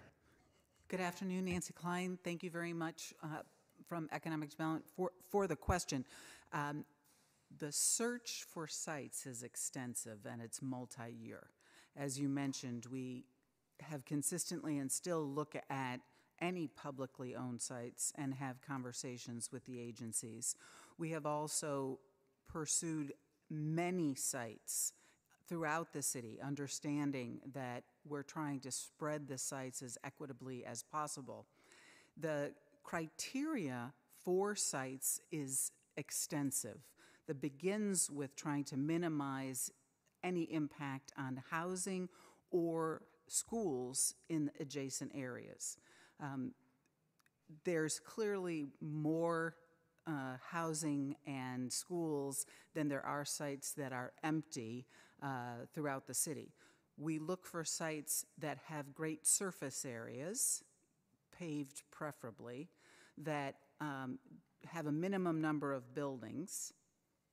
Berryessa's site is 6.3 acres without any buildings on it, which is rare. We also look for sites of size, which are hard to find. Often we find sites that are 1.5 or 2 acres, which provide limited opportunity to serve. We look for sites that have good access in and out of them. We look for sites that are level. We look for sites that have utilities that can be easily pulled, for example, and that's just part of the list, and that decreases the cost to get the sites up and maintained. And of course, working closely with many other departments, including, most importantly, housing, but Department of Transportation and Public Works as well. So we've had many, many sites. We continue in North San Jose, particularly we have brokers which are scouring sites. We check in with them weekly. We also have talked to several building owners, and without naming names, to date, every single one of them has been opposed for a variety of insurance or future tenant access reasons, predominantly. Yeah, I appreciate that, and I'll get in, maybe in my next round of questions or comments, I'll get to some talk about why I think that this site at Berryessa Road is particularly a good site for this. Just going to comment a little bit about. I've been pushing for more sites in North San Jose. I'm glad Cerrone remains at the top of the list. I hope that colleagues on VTA will continue to push VTA to make that deal. I'm also working with members of the legislature and others to put some pressure on VTA as well to make this deal. If you've saw the picture, you'll see that this VTA has a huge property with a lot of empty space. We've already had a community meeting up there, which was well received. I think it's a great site, and we do need emergency interim housing in North San Jose, and this will be great because it's far enough North San Jose that we can actually begin to work with folks that live in Alviso and other places. Now, I've learned in talking to some folks who talk to the people in these encampments, there's a resistance to moving too far. People have set roots in an area, and they don't actually want, even if we open another site in South San Jose, people who are now in Alviso or North San Jose are unlikely to accept that service. We need to have locations that are distributed around the city so that people will have more incentive to go. And I'm just going to comment, I'll come back on the rest later, but I'll comment on the one item on the memo that I co-authored with the rest of my colleagues about just making sure that we are explicit as a council about our intention when we bring people onto the EIH sites, because I have also heard people being uncomfortable or concerned that this is too short term, they're going to be put through a questionnaire every so often and maybe kicked out of the site. That makes them unstable. It makes them feel like they still have to keep their encampment somewhere else and go back and forth between the EIH site and the encampment to keep their other sites, so that when they lose their spot at the EIH, they're going to have a spot to go back to. And I just think that providing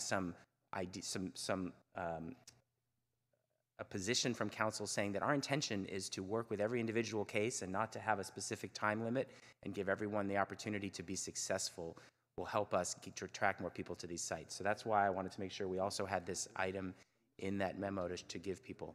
I don't know if there's a comment on that. I just wanted to make sure that was clear as to the importance of that statement. Yes, and actually that really is our position for all of the sites except for one, because we have a limitation from one of the property owners that we can't have people stay for more than 6 months.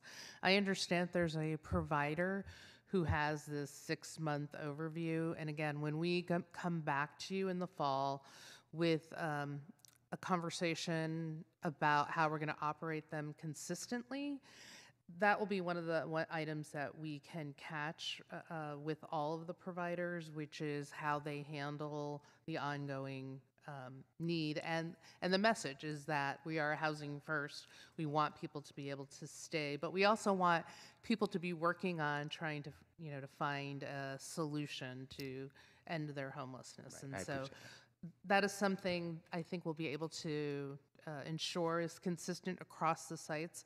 once we come back to you in the fall. Okay, thank you. I just think it's good for us to, as a council, to go on record and express our belief that we ought to be flexible. And I know that that is the intention of the housing and I department. appreciate the council's support in that philosophy of really working with people so that they can be, instead of creating artificial timeframes that don't work for Exactly. people Just in their real sending the lives. signal about our intention, I think, is important. So anyway, that's the end. I'll raise my hand one more time for a couple more comments. Great, thanks, Councilmember. And I really do appreciate all of your proactive advocacy and engagement with the community around both Berryessa and the Cerrone sites. And I agree, the Cerrone site would be a great fit for the state tiny homes and other interim housing.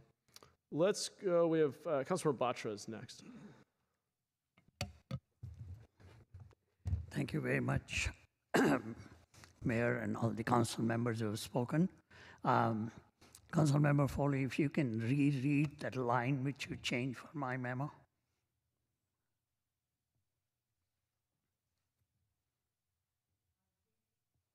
Sorry. Changing the line to read, this is item B, conduct a cost-benefit analysis of the Via del Oro site and present it to council for discussion.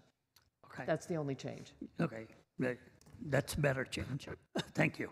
Okay, because what we were trying to prevent was that we didn't want to give a blanket approval at this stage, not knowing anything. We wanted to have a chance to learn all that. Okay, so thank you very much for the staff for doing all the analysis and the reports which you have been presenting. And I myself have seen the EIH. Jackie and Jim Orbital gave me a tour on the 25th of March after joining here on the 30th of Jan.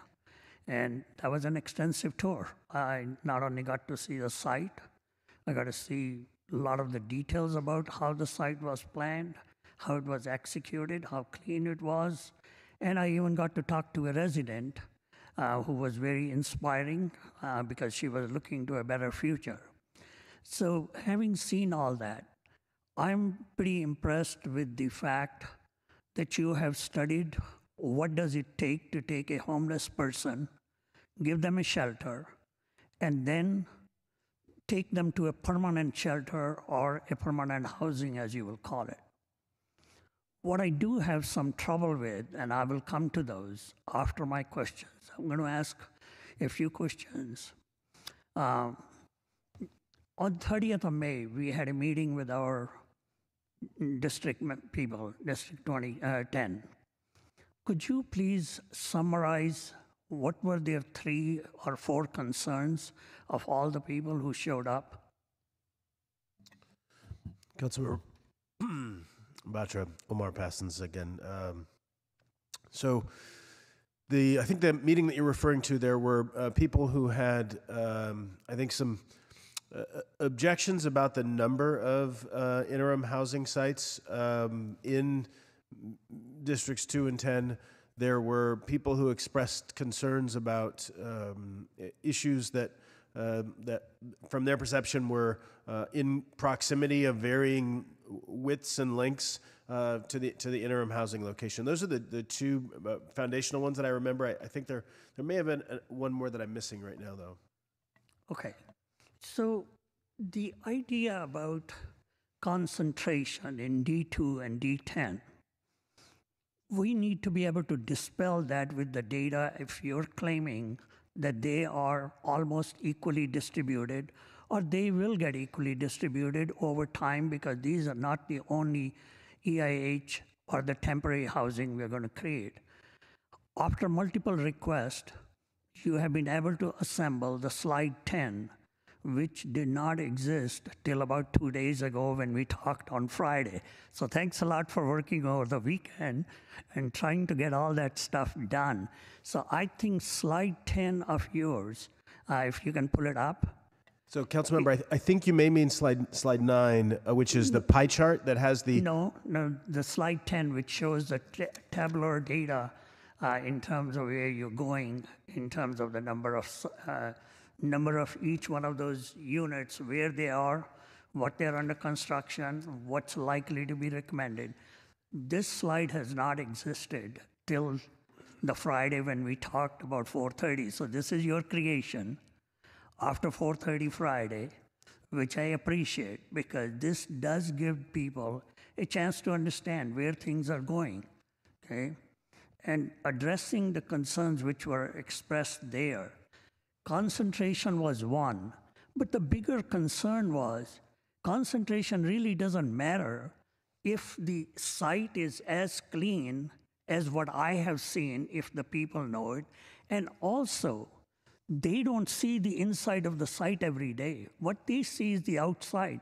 We have been very reluctant to make any commitment about how clean the area around it would be. What people have been asking is that, hey, you're taking care of the people who are going to be residing inside, but you're not taking care of us who are accommodating them.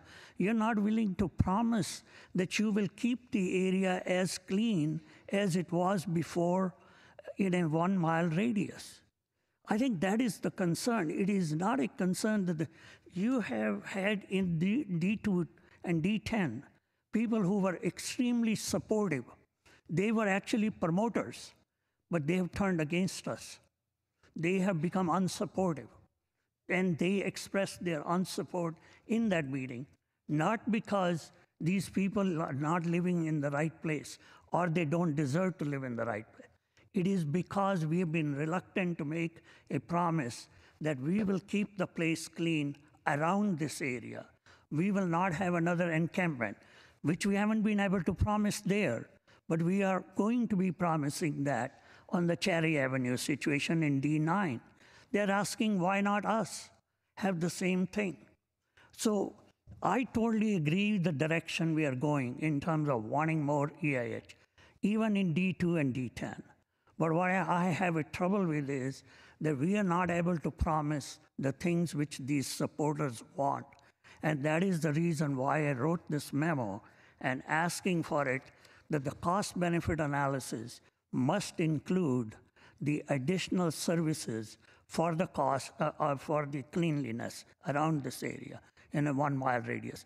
So we will have a tremendous support, Mayor, in terms of being able to place these EIH wherever we want, as long as we promise that we'll keep the area clean and we will minimize, if not eliminate, the encampments within that certain area. Other than that, we'll have probably successful EIH, but very unsatisfied neighbors around it, which we cannot afford to do. Okay. Thanks for your comments, Council Member. And I will just note that there will be, thanks to an MBA and a BD from Councilor Jimenez and prior memos and discussion at the council, including some memos I co-authored or authored myself, there will be some discussion in the budget process, rest of the budget process, around the notion of enhanced services, though, as you can see in the MBA that covers that, it's not an inexpensive proposition.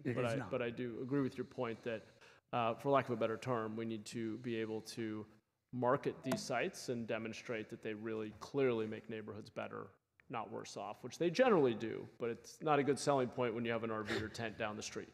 That is noted. Yeah. Any other Yes, points? so that's my sermon, my dictation, whatever.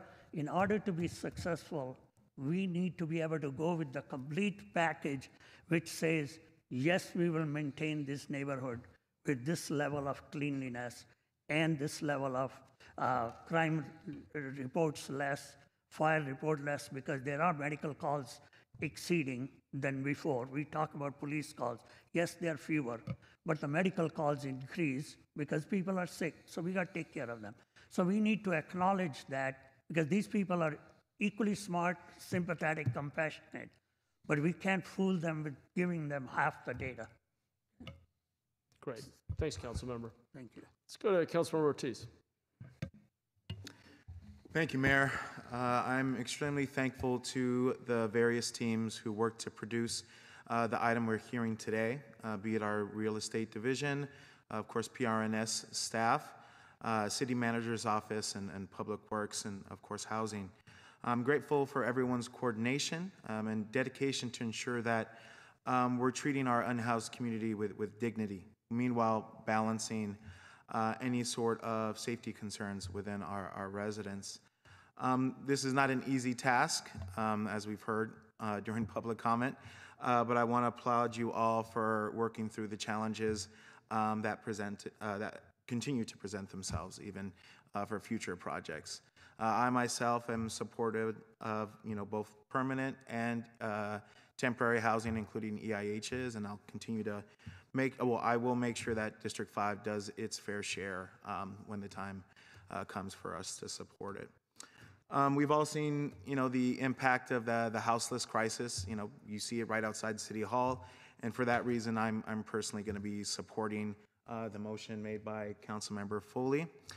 And as we work to, prop up EIHs and more supportive parking sites and permanent housing sites, I'm also interested in working with staff to see if we could identify some sort of metric or checklist that will allow us to start addressing sort of bad actors that we see in certain neighborhoods. We all have them, and I don't want to target all the unhoused community, but in certain areas of District 5 there are some issues, and I believe that there needs to be some sort of strategy to move forward that will allow us to address these challenges. But I'm looking forward to the ongoing discussion, and I thank those members of the public who joined to provide their comments. Thank you. Mr. Mayor, Councilmember Batra had raised one point, and we have Jen Codian from Valley Water here. We may not need her to provide questions, but they've been a really good partner. And one of his questions about why there's a water resources protection zone in one area and not another, it's just useful to know that that's a very, very sensitive area, and the state water board is sort of requiring certain things, and so there's a reason that particular area is being moved forward. So I just wanted to clarify that point. Yeah, okay. Thank you. And thanks for the clarification. All I'm saying is those people in those areas, they're looking for the same kind of cleanliness. And anywhere, wherever we have that ability, we should be proposing that with those sites, because our goal is to get more sites. And that's a way to get it, rather than create hard feelings over there. Okay? Okay. All right. Since Thank I have you. the mic, Mayor. Actually, I've got council members who have not yet spoken. I will come back around to you. I don't need it around. I'm just saying, was the motion made? Does it need its seconder? Because the motion on the floor was made by Councilor Foley, seconded by Councilor Jimenez. Thank you. Then I don't need a seconder. No, we're good. Thank you. Appreciate it. Okay, let's see. Who's not spoken yet? Councilor Jimenez. Yeah, just a few brief comments. And Councilmember Batra, I appreciate you elevating the discussion about the enhanced services. I can tell you that was part of the discussion when the Burnell Monterey Road site and the Rue Ferrari site was stood up. And in fact, I think that was part of a memo that I wrote back, it seems like ages ago. And I think it was essentially shut down because then City Manager Dave Sykes, I think, might have expressed that we just didn't have the resources. It wasn't something we could commit to. And the mayor and the majority council agreed with that. So it's something that didn't go forward. And that's the reason during this budget cycle, I continued to try to resurface that. And so I appreciate you being on the same page with that, because I think we need to show the residents that if they're willing to take on some of these locations, that they can count on enhanced services and support for their community. So that way they can we get more buy-in from them. And so I appreciate you lifting that up. Also, just wanted to appreciate Councilmember Foley and members of the Brown Act for their willingness to adopt include the memo that I wrote as it relates to removing the Burnell site. I also want to thank, I know there's folks from Valley Water, obviously, on the District 9 side. Certainly, Councilmember Foley, Councilmember Cohen, it's been few and far between as it relates to the number of council members that have risen their hand and said, put one in my district. And so and I'm sure other council members up here, I know obviously Councilmember Torres is fairly new to the council, but formerly council member Raul Perales, I'm sure, and I know Dov Davis, Councilmember Davis has really been some of the leaders in this space, and so we appreciate you all joining hands with us and saying that you all want to be part of the solution and move this forward. So I greatly appreciate that. I know if there's residents of mine listening, I'm sure they're appreciative of your efforts, and we thank you for that. I think it's just important to not go unnoticed. As it relates to the Cerrone site, the VTA site in North San Jose, I want to tell you that I am super excited about it. It's a big site. I know last week it seems like for ages ago, last week at the VTA meeting, I know there was a memo authored by the mayor, me, and Councilmember Foley to bring forward the discussion on Cerrone to essentially make VTA sort of act a little bit more urgently on the matter. I can also tell you, and this may be new for some folks, but VTA staff expressed to me that part of their concern that they have heard was from the largest bargaining unit at VTA having security concerns as it relates to interim housing solutions, specifically on that site, as an example. And so I took it upon myself to actually, we have a meeting scheduled. I think, if you know the meeting date off the top of your head, Omar, but it's with the 29th. It's the 29th of June with ATU members, which is the largest bargaining unit at VTA, to educate them about what EIHs are, what it means to have one of those, and really to try to get buy-in and to allay some of the fears that they may have that has prevented the site from moving forward. And so I am fully supportive of doing everything I can as a board member, as I'm sure others up here are as well, to try to get that finally across the finish line. And so I hope to be celebrating that really soon. And so with that, I had other comments. I had a bunch of numbers written down, things I was gonna go to slide 10, 9, and 5, but I'm not gonna do all that. But I very much appreciate all the work. I know this isn't easy to do, and I know you often have to have a lot of meetings with us, with the community, and we have to.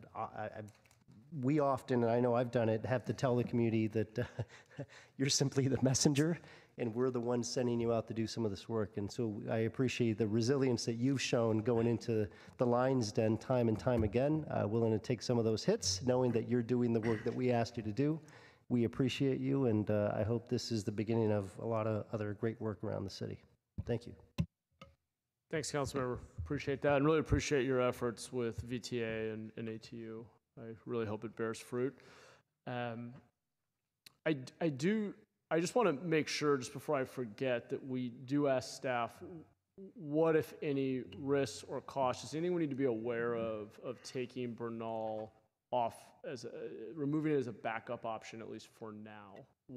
Just help us understand with the 200 units from the state and the timeline. Just want to make sure we have complete information. Yeah, thank you, Mr. Mayor. I think the thing for people to know is that there really are just some really just flat out trade-offs. The governor essentially said in his message announcing this, we want to do this now. We want to help you now. We want to pay for this now. We want to design this now. And so part of our challenge, Jim and I have been working with the Department of General Services of the state, and they have essentially said there are 4 jurisdictions who get these, and we're going to work as quickly as we can with the ones that are ready. And so if we can't get Cerrone and Cherry, which by the way is our go-to, we are pushing hard. Not having that backup may create a situation where we just don't get, where we in the extreme, where we don't get to use those units. So it's just useful for folks to know. Is there anything you need to add to that, Jim? I'd add a couple of things too. The motion also has slot Rue Ferrari in as the backup. And as I reported to the council during my presentation, we're well into design. We're moving to complete the design to get it out to an RFP process early this summer. We're coordinating those designs with Caltrans now. And we intend to continue down that path unless the council tells us to hold off because it might be used as a backup. But we continue to proceed forward there. I actually appreciate you mentioning that, Jim, and I'll let you finish your thought, but I do want us to just note that we may need to entertain a friendly amendment. I forgot about that wrinkle around how far you are with Rue Ferrari and that it's not actually, currently at least, without some significant change and incurring some cost, it's not actually a viable backup option. But well, and I guess I would say this. It could be if we just stopped doing what we're doing. But I think the really unique opportunity about the Rue Ferrari is much of the expansion is happening within the current perimeter. So we're not expanding too far out on the site. Yes, we are expanding some. I think we're making a very efficient use of that site, a lot of it within it.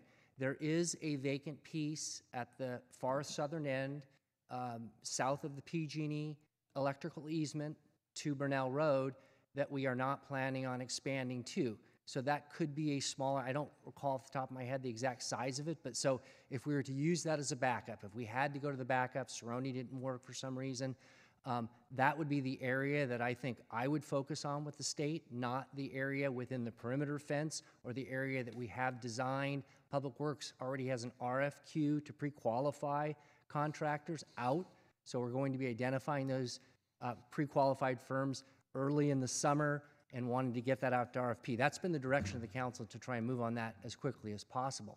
We do have one other alternative site that the council has previously approved that we still have as an alternate, the 85 Great Oaks site.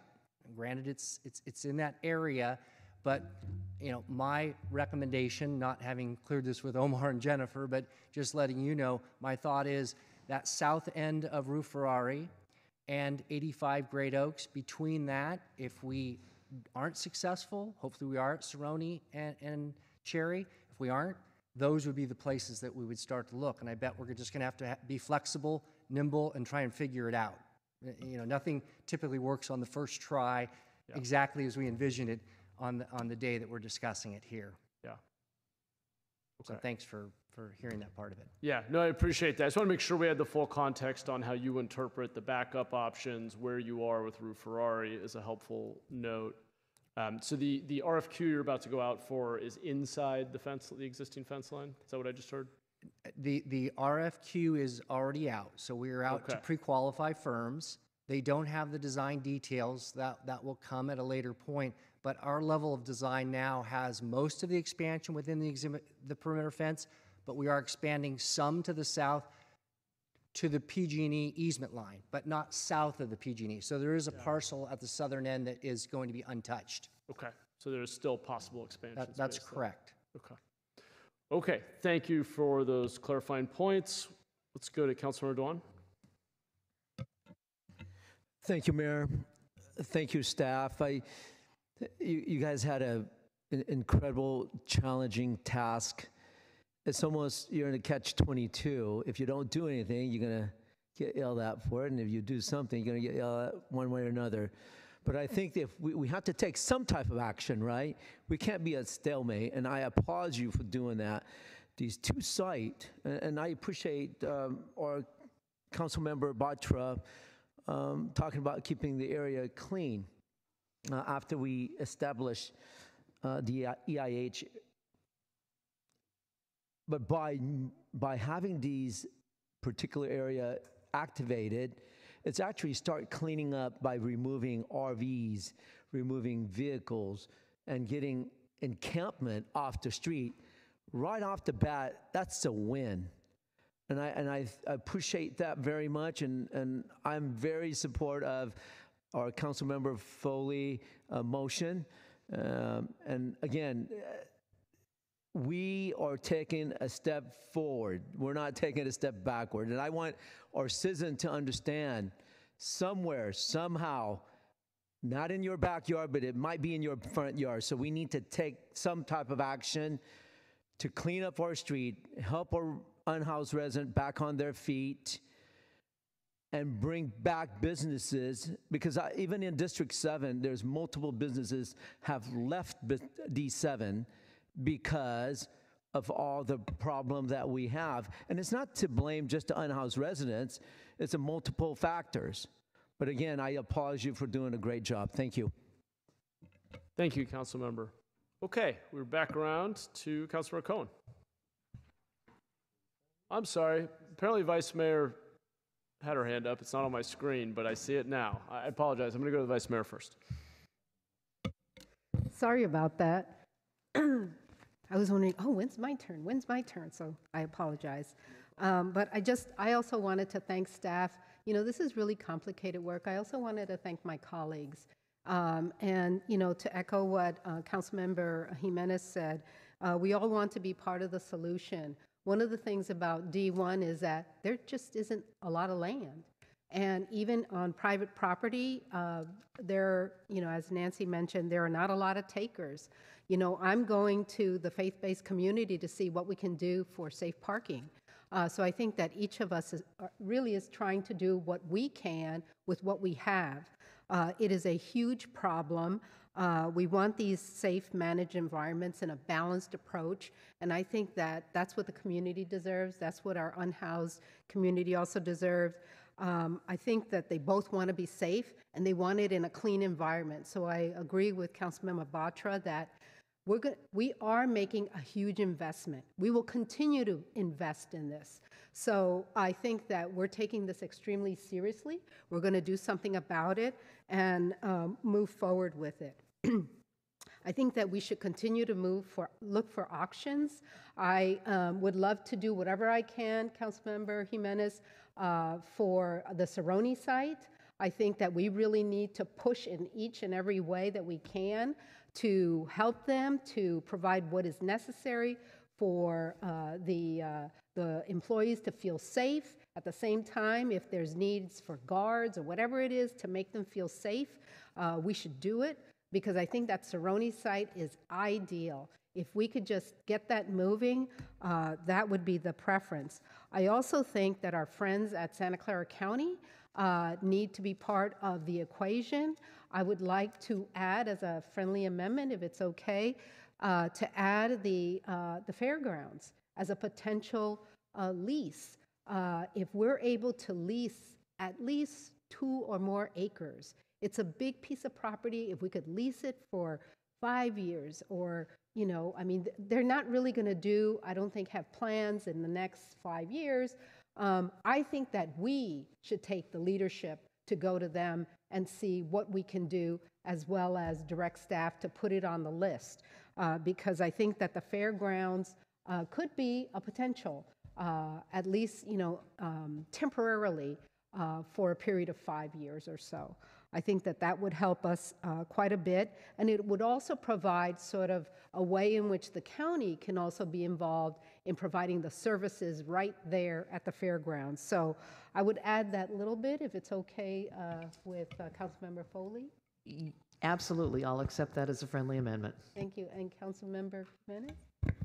I'll just say I'll accept it as a friendly amendment, but I think the county time and again has been reluctant to use the fairgrounds, and so I'm not interested, just my perspective, interested in taking a combative approach to that, because I think we need that relationship, and we can't continue over the years, I'm talking historically, continue to erode that relationship. And so I'm supportive of it if it's done the right way, but I suspect that the answer is going to continue to be no, but I'm willing to accept it. Yeah, I totally understand, and I think that it does not have to be combative. I think that there are ways in which we could find things that they want to do and participate in, and things that we want as well. And I think that given our relationships with the supervisors and the county, it might be helpful. So with that, I really want to appreciate all of what has been said. And certainly the work that the staff has done has been remarkable. So thank you so much. Great. Thank you so much, Vice Mayor. Okay, Councilor Cohen. Yeah, thank you. And first I want to thank the colleagues who have talked about Cerrone, and thank you, Councilmember Jimenez, particularly for your, sounds like, leadership at VTA on trying to get people on board. It's been frustrating. Obviously, what we hear from everybody, whether it's neighbors, residential neighbors, or other neighbors, or VTA employees, there's a misconception about what an EIH site is.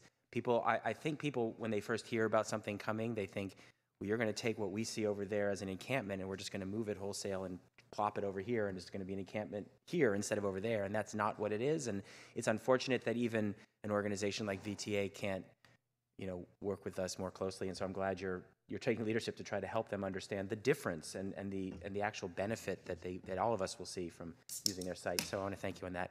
I also want to say I'm not done in District 4, even if Cerrone's approved. I mean, I continue to feed sites to Nancy and her team. There's 2 other sites I've already talked to her about, and I'm hoping that maybe one of them will pan out. It'll spread it out in District 4, but also spread it out in the city. So we got to continue looking at those sites. I don't want to add anything as backups at this point. We're too far away from that. Similarly to the county, I mean, my preference is for us to continue to have those conversations with the county without necessarily explicitly putting it in a motion, because we should have those conversations, find out if they're amenable, and then add it to our list of backups. But, that's a minor point for me. We ought to continue looking for other sites and continue to see if we have the resources to build more interim housing or other services.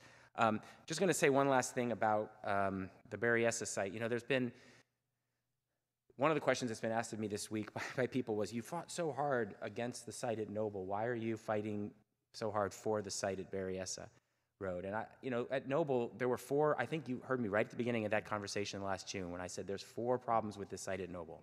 Number 1, it's not really that great for public transit. It's not right next to a public transit line. The site at Berryessa is right near BART and the transit hub, which has all of VTA coming into it. There's almost no better site as far as transit. Number 2, it's not near, it was over a mile, almost a mile and a half to the nearest shopping and services for people who would live at the Noble site. This one is near a shopping center. People will have resources and things that they need who are at this site, and I think that's important. Number 3, that site was across the street from a preschool, an elementary school, and a block from a middle school, and 2 blocks from another elementary school. This site, the nearest school is 1.5 miles away from this site. I don't think there's any other site in the city we've ever proposed for a site like this that's as far from the nearest school. And you know, while I've said I don't think there's incompatibility necessarily, if that's a primary concern of our residents of the city, then this site is, you know, alleviates that concern. And obviously number 4 was that site was taking what was a dedicated parkland open space used heavily for trails, bringing people to the Penitentiary Creek Perk Ponds. This site is an industrially zoned site that was used as a truck depot that's paved behind a fence, and honestly, I didn't even know it was there until it came forward through this broker for the use of the property. It was not a site that it's paved and eventually, in theory, would be another industrial site. So there are worlds of differences, and if it can't be done at this site, I don't think there's a site in the city where it can be done. So I am committed to making it work, and I'm committed to the residents of that neighborhood to making it work, but I think it's really a good site for this kind of service. So I'm appreciative to staff for finding it and for pushing it this far forward. Thank you. Great. Thank you. Completely agree. I think Councilor Dewan, is your hand back up? Yes, thank you, Mayor. Thank you, Vice Mayor, for mentioning about the Tully Fairground. It is in my district.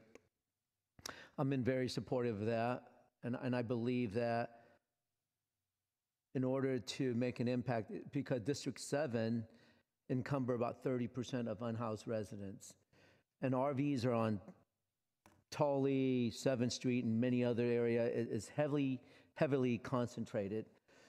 And I believe that if the county willing to work with us, and as much as we are willing and more than happy to work with the county, to find like you said, anywhere between 3 to 5 acres, it would solve a lot of our problems. And not only just putting RVs in there, we're going to use the county land right there. They can support us by wraparound services for unhoused residents. That's including drug rehabilitation and mental illness and health care. And I definitely thank you for that friendly amendment and support it. Thank you. Great. Thank you. It's great to hear, Council Member. And Vice Mayor, I'm sorry. Is your hand still up, or did I just fail to put it down? I'm sorry. Okay. I don't see any other hands. I want to thank my colleagues for all the great comments and supporting the sites that we are moving forward. This is a very meaningful step forward in our expansion of interim sites, and will, assuming we move forward quickly and diligently here, will have a measurable, notable impact on the state of encampments and lived-in vehicles in the city. So I think this is going to be a win-win for everybody. And I think with that, we are ready to vote.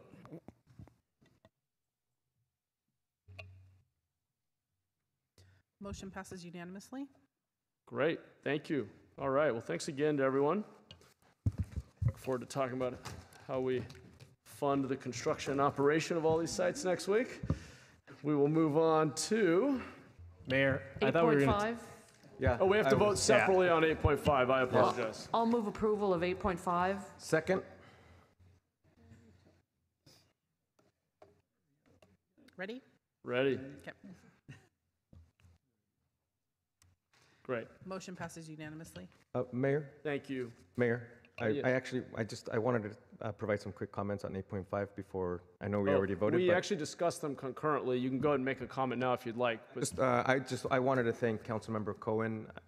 This RV location is now in my district, but it started when it was in his district, and he literally handed it off to all of us before giving it to me. So, but I know we're going to be working together. So thank you again for your leadership, Councilmember Cohen.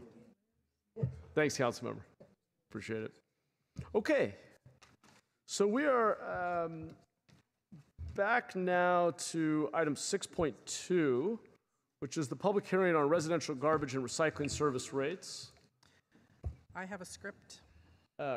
Go for it. Thank you. Subsequent to ESD's supplemental memorandum dated June 2nd, the city clerk's office has received 16 additional residential garbage and recycling rate protests. Therefore, the total number of valid written protests is 285 for the proposed residential garbage and recycling rates. And then after the speakers, I have another part of the script. Do we have a presentation? Or are we just going to public comment? Okay. Sorry, we'll just go to public comment. We do not have a staff presentation. I'm looking, I have no hands up, and I have no speaker cards for item 6.2. So I will proceed to the next part of my script. Oh. Thank you.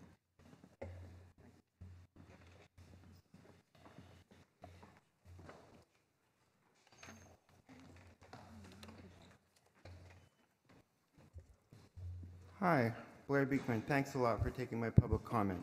I'll just quickly offer the importance of subsidies is it's a really good thing to be able to talk about it openly. And good luck how you can be doing that with this sort of item, to make that clear to each other in how issues can be talked about. Subsidies, it really is helpful, and I hope it's a conversation we don't fear having, and it's understandable for all of us, and everyone can feel safe about its conversation. Thank you. Okay, the total of all written protests during the public protest period, together with the speaker, who did not sound like he was protesting the rate changes today, represents less than 1% of all customers impacted by the change in residential garbage and recycling rates. Therefore, council may consider staff's recommendation for residential garbage and recycling rate increases. Great. Thank you. We are back to the council. Let's see. Hands. Do we have a motion? Move approval. Thanks, council member. Let's vote. Who was the second on that? Davis.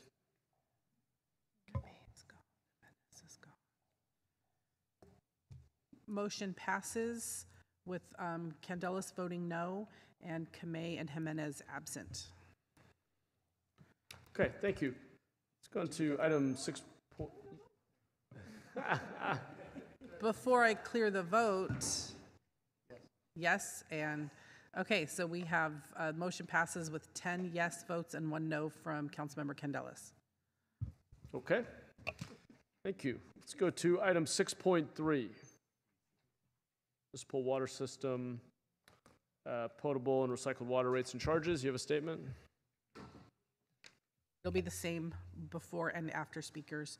Subsequent to ESD's supplemental memorandum dated June 2nd, 2023, the city clerk's office has received 24 additional potable water rate protests. Therefore, the total number of valid written protests is 176 for the proposed potable water rates. No protests have been received in response to the proposed recycled water rates. For public speakers, I have Steve Benetti.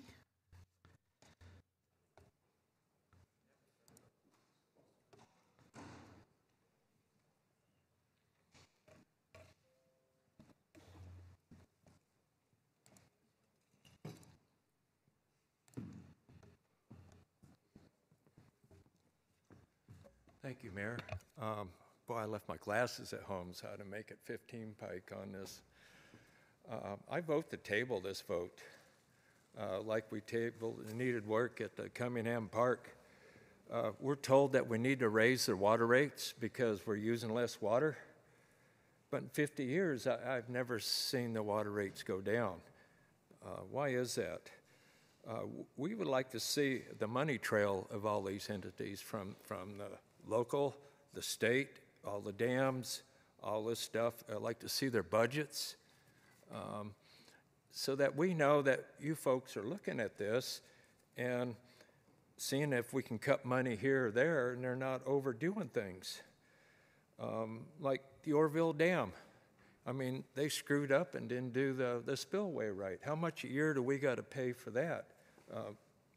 And who was punished? I don't think anybody was. My brother was part of that 200,000 evacuating. Our county here, we have a flood here every 10 years.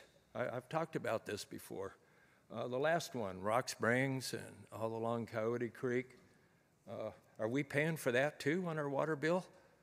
How much a year do we pay on that? How are we going to prevent more floods? I'd like to go more than 10 years without a flood. Again, these water districts is a public monopoly. I'd like to see how much the top 10 executives are getting paid. They shouldn't make any more than our mayor. And one more thing, the last. There on Tully Road with at Capitol, you know, why do we have city vehicles, trucks, and water company trucks? They're blocking a fire hydrant. They block the bicycle trail. Oh, got it. Thank you. There are no speakers on Zoom. Where? The total of all written protests during the public protest period, together with the speaker protesting the rate changes today, represents less than 1% of all customers impacted by the change in water retail rates. Therefore, the council may consider staff's recommendation for municipal water system rate increases. Thank you. Okay, I'm going to come back to the council. Jeff, I do actually have a quick question. I don't know if you're, sorry, I don't know if you're on call for this. I do have a question. I'm glad you're doing constituent services. And sir, thank you for coming. We'll get Jeff right back up to you in a moment. I just want to grill him with a couple questions first. So Jeff, one thing I'm struggling with a little bit is I believe we were told that part of the rationale for rates going up as quickly as they are is that the utility has high fixed costs as usage has gone down. Therefore, you need a higher rate to actually capture the funds to pay for those high fixed costs. Okay, makes sense, but shouldn't we also assume that given the abundant rain we just had, that now we would likely see usage go up in the next year or two? So now people are going to be hit with a double whammy of using more water and therefore just paying more in general, but also the rate, the tax on a per gallon basis going up at the same time. And if we count, is that projected? Did you assume an increase in the consumption of water in the coming years, given the huge amount of rainfall we just had? Got it. Thank you. Great question. Jeff Provenzano, Deputy Director, ESD, Municipal Water System. It's going to be the other direction, and I'll do a couple comments and explain why. Even though we're out of the drought and there's plenty of water supply, we're actually seeing record low water usage as we go through the rest of this year. March was down about 30% compared to last year, and that was a drought year. April was down about 20, May down right around 15%. We're projected now with the cooler weather raining today in June. We're going to end this fiscal year well below what we had anticipated. We're going to end the year in revenue and fund balance. And that has an impact into next year. Most of our water sales are in the summertime, where we get the majority of our water sales, and we're trending so low from even below last year. We'll move through the summer. Hopefully water sales pick up a little bit, and it'll help as we go through next year. And so no, water sales are actually down and tracking low. Way back in the pre-recession, 2007, 2008, common theory was like for water conservation was like a spring, the spring theory. You push down on the spring, as soon as you take your pressure off, it bounces right back. It didn't happen during the drought and the recession. We had one at the same time. And then we saw the same effect at the 2013 drought, 2017 drought, and we're anticipating the same now in that every time we push down in the spring, it doesn't bounce back. It could take several years to slowly increase, and it never fully goes back to what it was before the previous drought. Moving on, I know I kind of mentioned it. Water usage right now, we're ending this year at the lowest water usage we've seen in 40 years. And even though we're not mandating or telling customers they have to conserve, there is a messaging out there still. Valley Water's board back in April voted to continue to call for a 2-day-a-week watering. The state Water Resource Control Board, they just extended the ban on watering of ornamental turf in front of commercial, industrial, and institutional properties, which includes HOAs. That's non-functional turf or grass that's not used for recreation.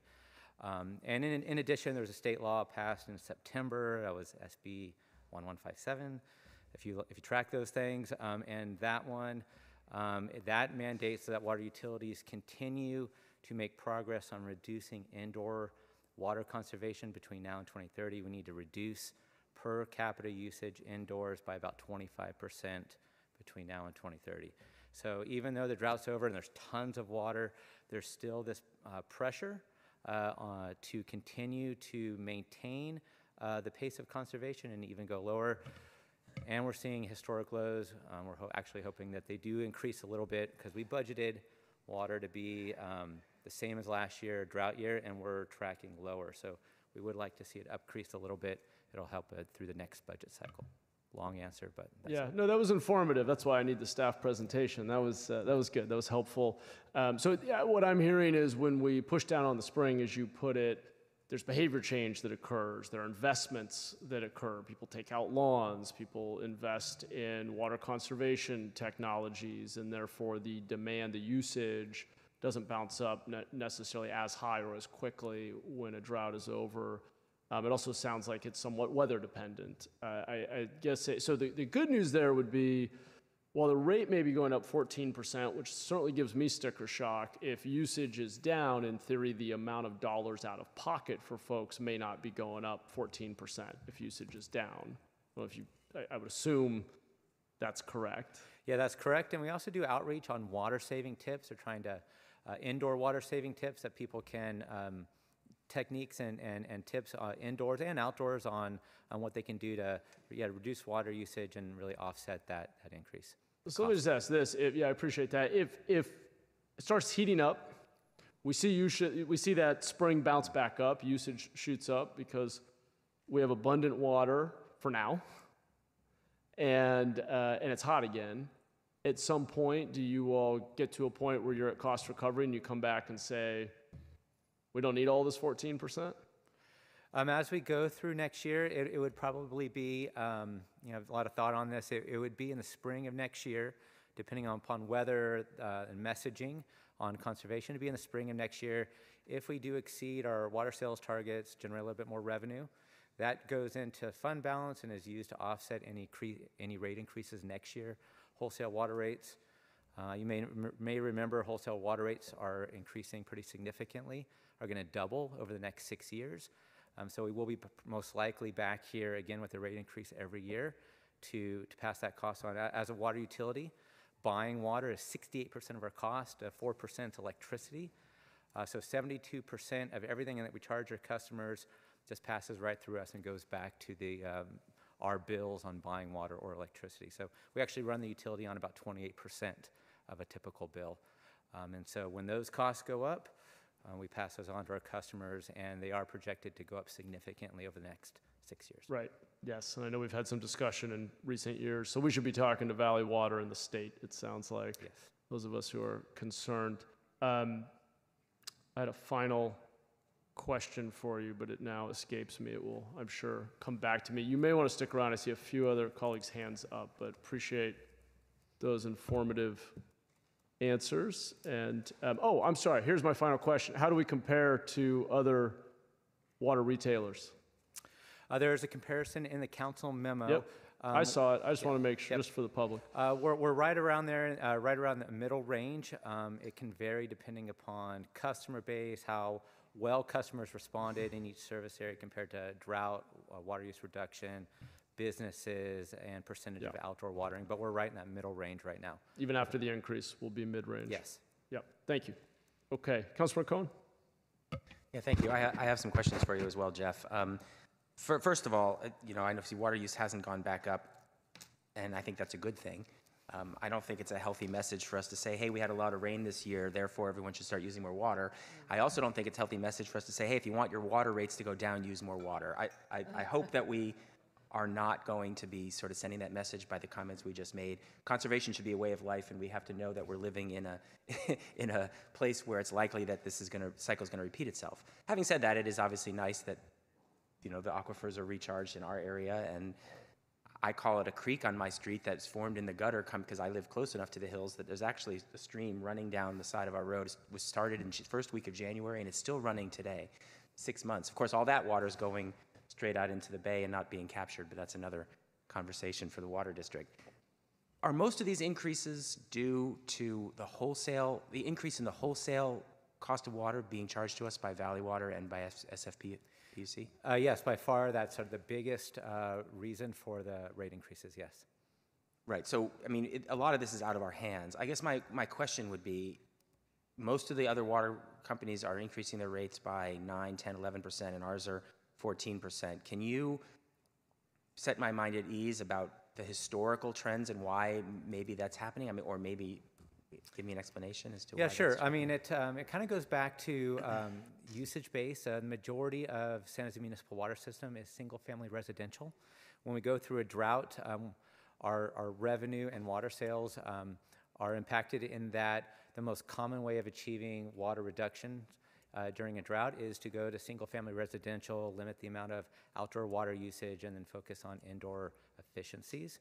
It really helps us to achieve water reduction standards, but and there is some focus on businesses to reduce usage, but usually it's on the outdoor watering. The state law that passed in September, that was SB 1157. Part of that going forward is for water utilities to look at high water using businesses, and to develop performance measures to help them reduce their water usage. But going back to answer your question, because the vast majority of the areas that we serve are single-family residential, we see a big drop. That's where we focus on conservation typically or historically in droughts. Most other retailers don't have that mixture. We're to give you a number here, 25,000 customer accounts, 20,000 are single-family residential. Many of the other water retailers, it's more split, like 50-50. And so not only do they see water usage, it's more difficult for them to reduce water usage in calls to conserve, but when businesses start back up, they ramp up a little bit faster. Okay, I'm going to I got a little confused in that explanation. Sure. North San Jose, which is one of the two areas you cover, is actually very high apartment and not single-family home. It's almost all multifamily residential. So I'm curious about your numbers. I mean, is it really true that high of a fraction is single-family, especially and then I'll get to my next question, which was about the difference in cost between North and San Jose and Evergreen. You actually have two rates. You're not unifying the rates over the entire system. North San Jose's rates are looks like 12, 13% higher than the rates in the Evergreen area. Mm-hmm. And so I want to understand that better. I think partly it's due to the fact that you're getting water from North San Jose gets water from SFPUC, and the other gets water from the Valley Water System. But I'm not sure if that explains it. But I asked a lot of questions there. Can you talk about some of those things? A few in there. So North San Jose is a little bit different. You're right. Not mostly, or very, very little single-family residential, mostly multifamily. And then when it comes to water reduction standards, it's been mostly on the outdoor side. We're seeing right now in North San Jose, just like in the Evergreen area, record low water usage going back 30 some odd years. A lot of it is weather dependent in North San Jose, and it's the grass, ornamental turf, and outside in front of businesses. That's where we're seeing the biggest cutback. And then the rate itself, the water up there, our meter fee, it goes across all the service areas, but the quantity charge in North San Jose is really based around San Francisco's. San Francisco went back in the late 2000s, embarked about a 10-year CIP program to upgrade their whole Hetchy water system. And in North San Jose at the time, water usage, the cost of the water spiked. Different factors there for San Francisco, but had to do with recession, drought, lower water sales, and bond obligations. But the water price spiked very significantly compared to Valley water. And then what we're seeing now, though, as those North San Jose and some of the other agencies that are off that has actually seen a couple years of zero or very low rate increases on their quantity charges. And then on the Valley water side, they're catching up and almost equal to the same rate as San Francisco. So the issue here is, I mean, if you look at this chart that shows the ranking of rates in the Bay Area, and while you say we're in the middle of the pack, North San Jose is 4th out of all the jurisdictions listed. San Francisco is number 1. So is this the reason why they're number 1 is also the reason why North San Jose is as high as it is? Yes, and Redwood City's up there too. Those are agencies that use San Francisco water. Okay, so I guess and you unlike the other water agencies, you do differentiate on your where you're delivering in terms, and rather than spread it across the entire system. That's correct. Yes. And your cost recovery model, you don't, because unlike Great Oak and San Jose Water Company, this is not a for-profit organization. Correct. This is all based on covering cost and just cost recovery, and there's not a profit, any excess. That's correct. We are cost recovery, and any revenue over what our exact costs are go into the pot and are used to offset any costs the following year. Okay. Explain to me one more time the fact that our rates are going up by more than the other agencies around us again. I just want to understand that one more time. I didn't quite get that. The way rates are calculated is we look at our water sales, both how we're going to end the year in water sales and then water sales projections next year. That's both a revenue and then a cost component with that. So we look at how much water of each type we're going to buy and then how much water of each type we're going to sell. Those are our major costs. And then the raise rates to match the revenue, to have the revenue match the cost is called a revenue requirement. And so we look at, basically it's how much water we think we're going to buy and how much water we think we're going to sell. Okay. And I know you can't speak for other companies' rates. It's striking to me that some of our residents who are served by Great Oaks are basically paying only 50 to 60% of what North San Jose would be paying. Do you have any thoughts about why that is? Yeah, and I should mention that with the two private or investor-owned, one's private, San Jose Water Company is investor-owned. For those, just over the years in presenting this information to council, kind of like some sort of figure, they actually raise their rates potentially multiple times during the year. So the number in there was the most relevant information that we could gather off the internet. But the way it really works for both is that they do a 3-year rate schedule, but when it comes time to raise rates, they redo all their accounting, submit it to the PUC, and then they'll get a rate adjustment, approved a rate adjustment. So that was really our best guess estimate on the information that was available for both San Jose Water Company and Great Oaks. If you're in those service areas, you would have maybe experienced their drought surcharges over the past couple years. The way that works, we don't do drought surcharges here with Muni Water. The way the drought surcharges work, if either of those agencies over-collect on that surcharge, it goes into a pot, and then they use that extra revenue to offset rate increases going forward. It also has a way of shifting the revenue in essence, where the higher users are paying a greater proportion of the revenue. Both agencies are moving or have moved off drought surcharges, and as they move forward with their filings with the PUC, they'll look at their balance sheets, how much, if there's any revenue left from drought surcharges in a holding pot, and that will be used to offset any rate increases or recalculate what this year's rate increases will be. Both are doing increases July 1st to account for wholesale water, but when it comes to their own individual increases, San Jose Water Companies, for example, is in January. So just to understand that last piece, the drought surcharge is on top of the proposed monthly bill here. So when it says 88 for Great Oaks, if they're doing a drought surcharge, it's more, whereas we don't have that surcharge on ours. So it's actually less of a difference between what people pay than it looks like on this table. Yeah, I'll see if I can say that better. Last year's memo, their numbers were significantly higher than this year because they had drought surcharges, and we could calculate that in to compare apples and apples with ours. Because they got rid of them, those drought surcharges, in the data there, it shows that their numbers are much lower, but there is a recalculation needed for both companies as they go through this year. Thanks, Councilmember. Good questions. Councilmember Candelas. Thank you, Mayor. A quick question for you, Jeff. You know, I understand that the increase is largely based on our wholesalers' jump in price of water.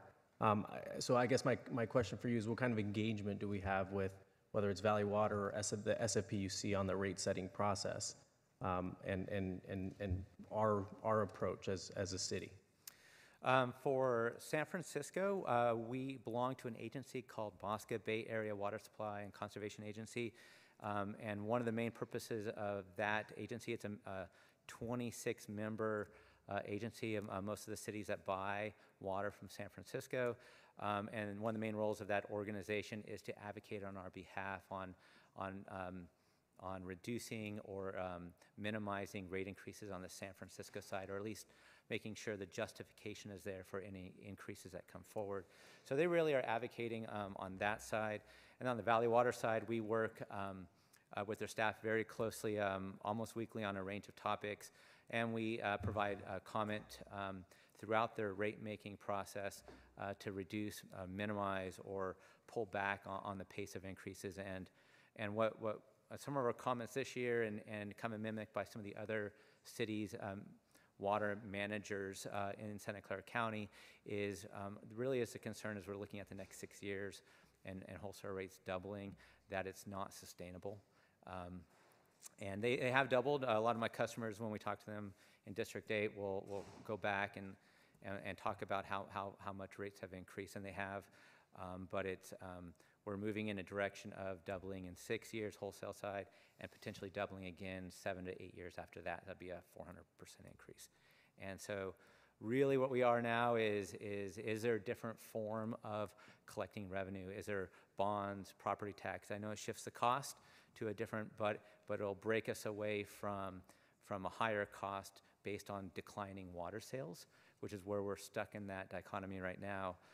Perhaps there's a different way that Valley Water can collect revenue as a property tax, or perhaps, and this is not simple or easy, perhaps there could be a charter change for them where they could do 2 different tiers of water, one health and safety, like a lower amount, and then a higher usage, higher amount, and then we could pass that subsidized rate or lower health and safety rate on to our customers, and a few others that we are working with them on strategies of reducing their costs. They are right now, though, just beginning the beginning stages of their capital improvement program. Anderson Dam's offline, and that's a relatively expensive project. But and then the other side too is what projects can they do if water sales are declining? Perhaps we don't need some of the more expensive projects now. They can be held off or pushed off in the out years. And so that conversation on cost management and timing is something that we do also throughout the year.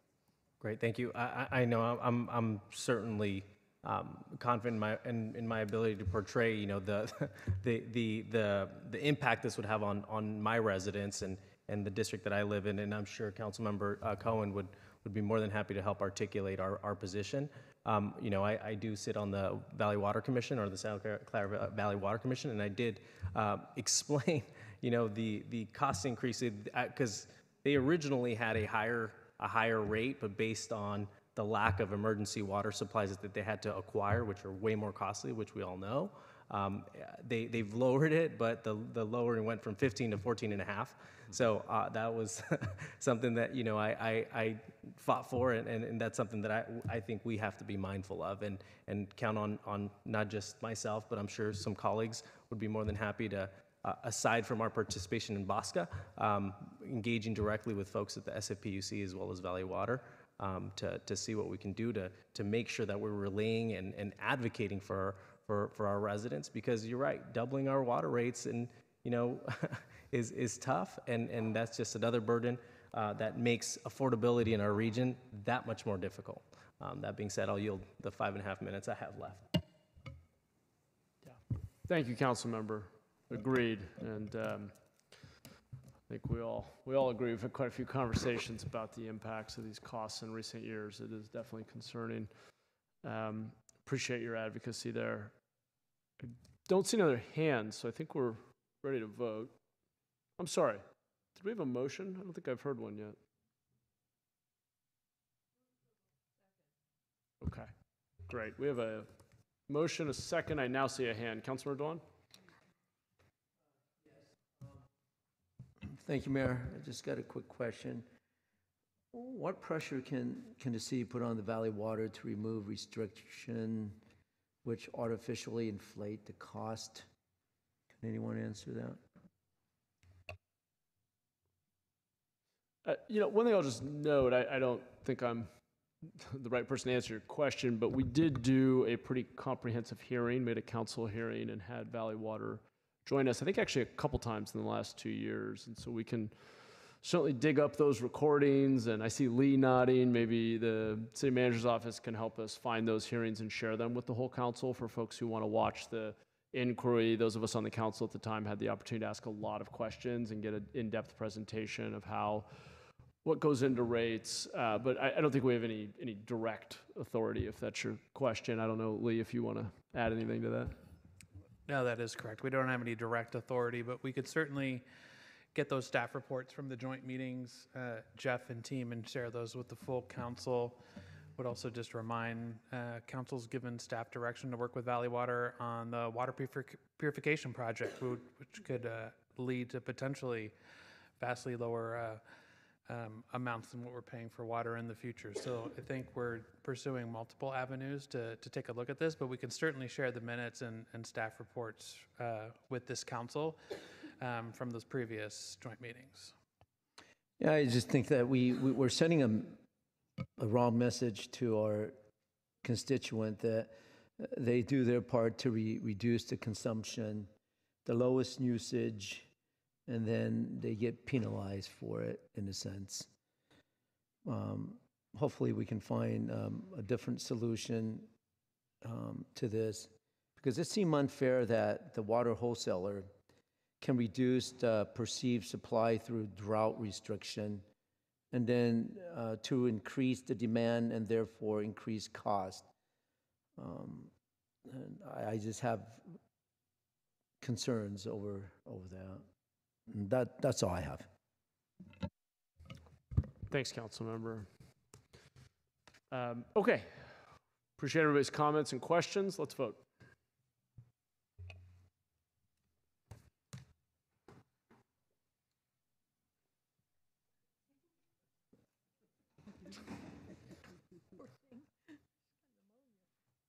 Made it. All right. Motion passes 9-2 with Doan and Candelas voting no. Okay, thank you. All right, we're on to item 8.1, which is a public hearing on the Japantown Business Improvement District budget and assessments for the coming fiscal year. Items number 1, 8.1, 8.2 are public hearings for the approval of, well, in this case, item 8.1 is a public hearing for the approval of the Japantown Business Improvement District's annual budget reports and the levy of assessments for fiscal year 2023 to 2024. Before I open the public hearings, has the clerk received any written protests from affected businesses in this business improvement district? No written protests have been received from this business improvement district. Okay, thank you. At this time, we will open the public hearing. We have public testimony on the Japantown Business Improvement District budget report and levy of assessments for 23-24. I have no cards and no hands up online. I'm seeing a card come in as we speak. Blair? Okay, Blair. And this is, Blair, this is for protests of the Business Improvement District, just to clarify. Protests? Go ahead. Not just public comment? There's a public hearing on the proposed assessments to the Japantown Business Improvement District, to the property owners. Which is what I wanted to do. Hi, Blair Beekman. I just thought it would be time to offer one of my regular public comments that for this project for 24, fiscal year 23 and 24, as we move into 24, it's my hope that we have good hopes for 2024, that the stuff we do in this year can, something's hopeful by 24 and 25. Good community projects, people working together well, and understanding each other well. Good luck in those efforts, again, as I try to say, and I'm hopeful in what we can really expect in 24 and 25. Thanks a lot. Paul? Yes, Paul from Horseshoe. I'd like to, on December 7th of last year, on the Historic Landmarks Commission, they had received the home of Norman Mineta as a part of the historical resources inventory for the city of San Jose. This was important. I felt so honored and so privileged as a citizen of San Jose to be at that meeting. Because what it showed and it demonstrated, because Paul, is this regarding the Japantown Business Improvement District? If you give me my time, I have 2 minutes. Let me finish my thought. Don't interrupt me. Now, may I continue? Thank you. Norman Mineta is the reason why the Japanese town and the Japanese area of San Jose is so important to establish and to give it its historical significance and to build it up. Because Norman Mineta was processed through the San Jose State University's gym. Then he went on to graduate from Stanford Law, and then he became who he became. But the start point was right there. For Norman Mineta, the womb was Japantown. And this is critically important. When you're talking about building up and investing in particular areas, it is critically important to talk about the history of these areas and the men and the women who created that history. That is critically important.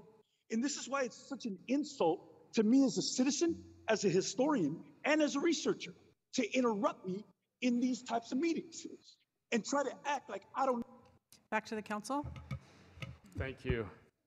Okay, we will now close the public hearing. Since the business owners in the Japantown Business Improvement District have supported the proposed levy of assessments, I will now ask the council to consider adoption of the resolutions and approval of the ordinances approving the budget reports of the Japantown Business Improvement Districts for fiscal year 2023 to 2024 and levying assessments in the Business Improvement District for fiscal year 2023 to 2024. I will now entertain a motion. So moved. Second. Thank you.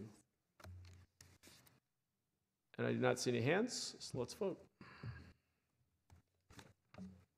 Motion passes unanimously.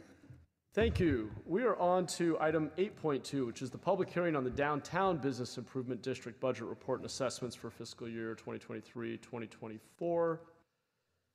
Before I open the public hearings, has the clerk received any written protests from affected businesses in this Business Improvement District? No written protests have been received from the Downtown Business Improvement District. Thank you. At this time, we will open the public hearing. Blair?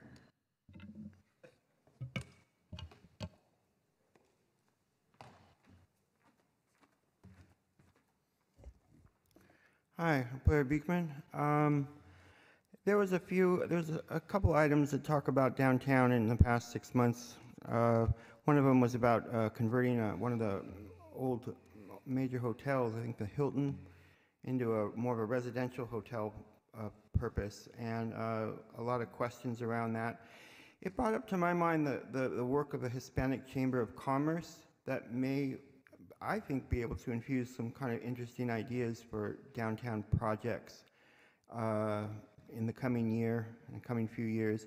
Good luck in those sort of efforts and consideration.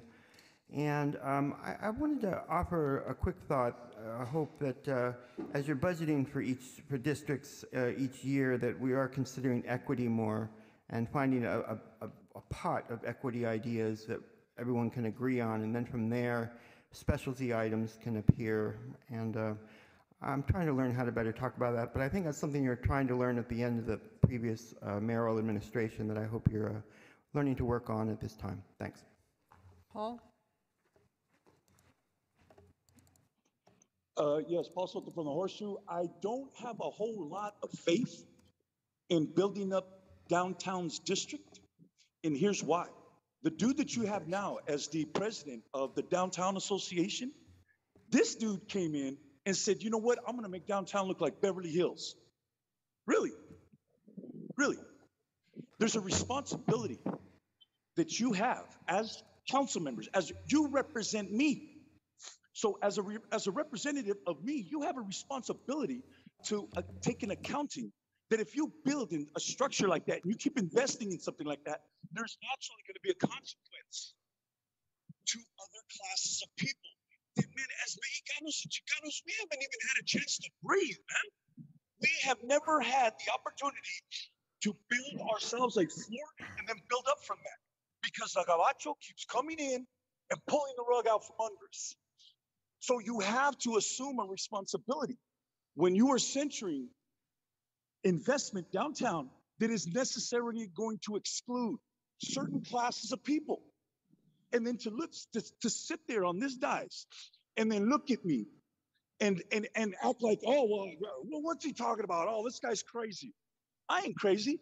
I just know what you know. And I'm not going to sit here as a lifelong citizen of this city.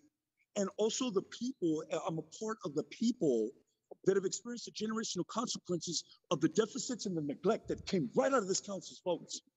So I have a responsibility to my community to ensure that you don't keep harming us by creating policies that is going to necessarily exclude. Do you hear what I'm saying? It's going to necessarily exclude. And then the ultimate fallacy is to have a Mexican do it. You have two Mexicans that are in charge. You have Councilman Torres standing there acting like he's going to protect our community. Tony, thank you. Okay, thank you. We'll now close the public hearing. Since the business owners in the Downtown Business Improvement District have supported the proposed levy of assessments, I will now ask the council to consider adoption of the resolutions and approval of the ordinances approving the budget reports of the Downtown Business Improvement Districts for fiscal year 2023 to 2024, and levying assessments in the Business Improvement District for fiscal year 2023 to 2024. So moved. Second. Thank you. Councilor Cohen? Oh, that was, okay, we are voting. There it is.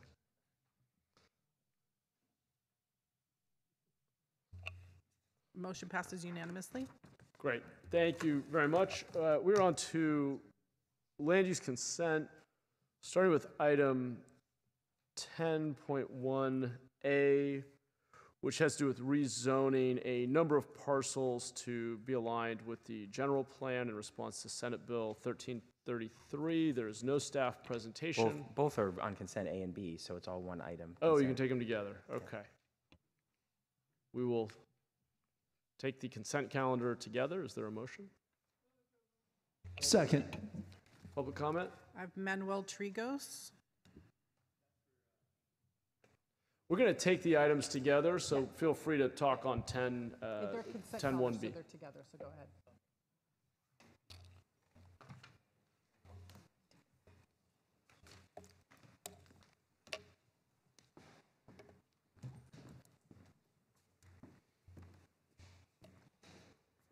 Hello, my name is Manuel Trigos, the landowner of that property there in East Foothills.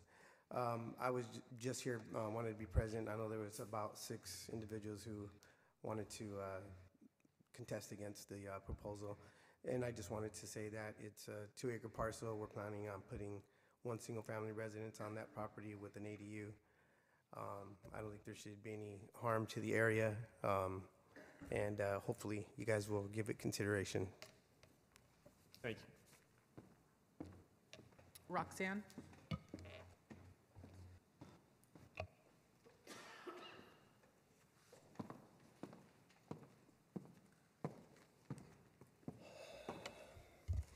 It breaks my heart to listen to all of your conversations up here today, because now you're going to take an option that's going to make all your words false. For 15 years, I've tried to take my property that I'm the owner. I was a general contractor for 20 years, and I'm willing to be the developer, to provide housing to my community. And there's not one council member up here and not one staff of your council that's been willing to work towards providing that housing. And now you're going to take that unit and rezone it and basically make that project unavailable. So you're going in the opposite direction. My property is zoned light industrial. They're putting up 5- and 6-story buildings there.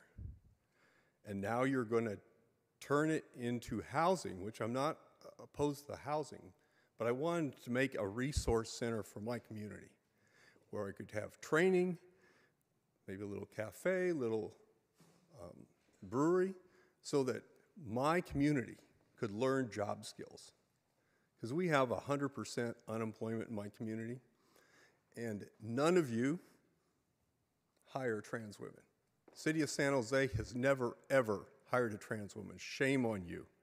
And now you're going to take action to prevent us from getting housing and prevent us from getting job employment skills. That's why I say it's all a big farce, because I've been trying to work with the city for 15 years to bring that into fruition and get silenced and kicked to the curb. Paul?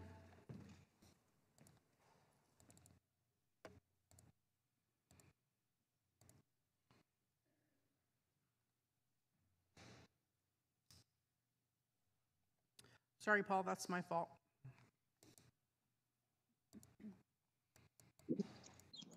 Paul Soto from the Horseshoe. Let me reiterate what I just heard so that I understand it correctly. A person is going to have a single family home with an ADU, and he needs 2 acres of land to do it, and you guys are going to just approve it. And I'll bet you the vote's going to be unanimous.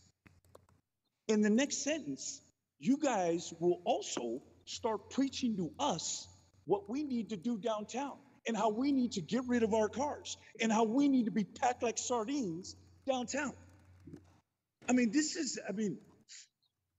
can you guys really look at yourself and make an honest assessment of yourself and say, hey, there is absolutely no contradiction or hypocrisy in that.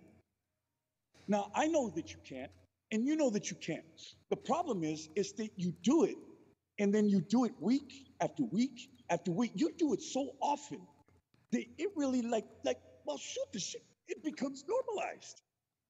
Look, land use issues right now is at a very critical point. Why? Because generationally, land was taken over and there was no democratic process. The Chicano and the Mexicano community were deprived of participating in that process because the land use issues were all racially motivated. Give the Gabacho all of it and give the Mexicano none of it. That was the policy. And now, when you have a chance, an opportunity to start reassessing that logic and reason, and then start inserting the Mexicano and Chicano perspective and the generational impacts that deficit has created, you're gonna look at someone like me and what's he talking about? You know what I'm talking about. And these land use issues need to be amended. We need to start talking about taxing Willow Glen and putting a tax on their equity to amend that historical deficit. Back to the council. Thank you. Councilmember Ortiz? Thank you. Just, I don't know if we have any staff present who could answer a question on this, or, I see Chris up there. Another hand did just go up. Sylvan. Okay. Councilor, do you mind if we take one more? Yeah. Okay, Sorry. we'll take one last comment. Go ahead.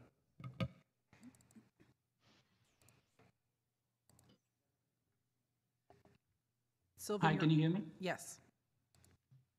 Hi, my name is Abhishek. I'm kind of speaking on behalf of small businesses and their customers who are going to be impacted by this decision. I'm myself a small business owner, and Of course, I'll be impacted by at least one of the zoning decisions on Camden Avenue in San Jose. But I know many small business owners who are going to be impacted by this. This is, if the zoning is changed in my case, from I believe commercial to residential. I understand the need for housing. I'm totally supportive of it. But I know my customers, I know my fellow small business owners who are just going to lose our livelihoods. If this change goes through and then there's redevelopment on our properties, landlords will be fine, but the tenants and the businesses will be severely impacted. And I'm going to lose literally my livelihood. I need to figure out something else to do if this goes through and my business essentially gets wiped off the map in the area that's going to get impacted. So I would like you to kind of think about that as well as you kind of make these decisions. Okay, back to the council.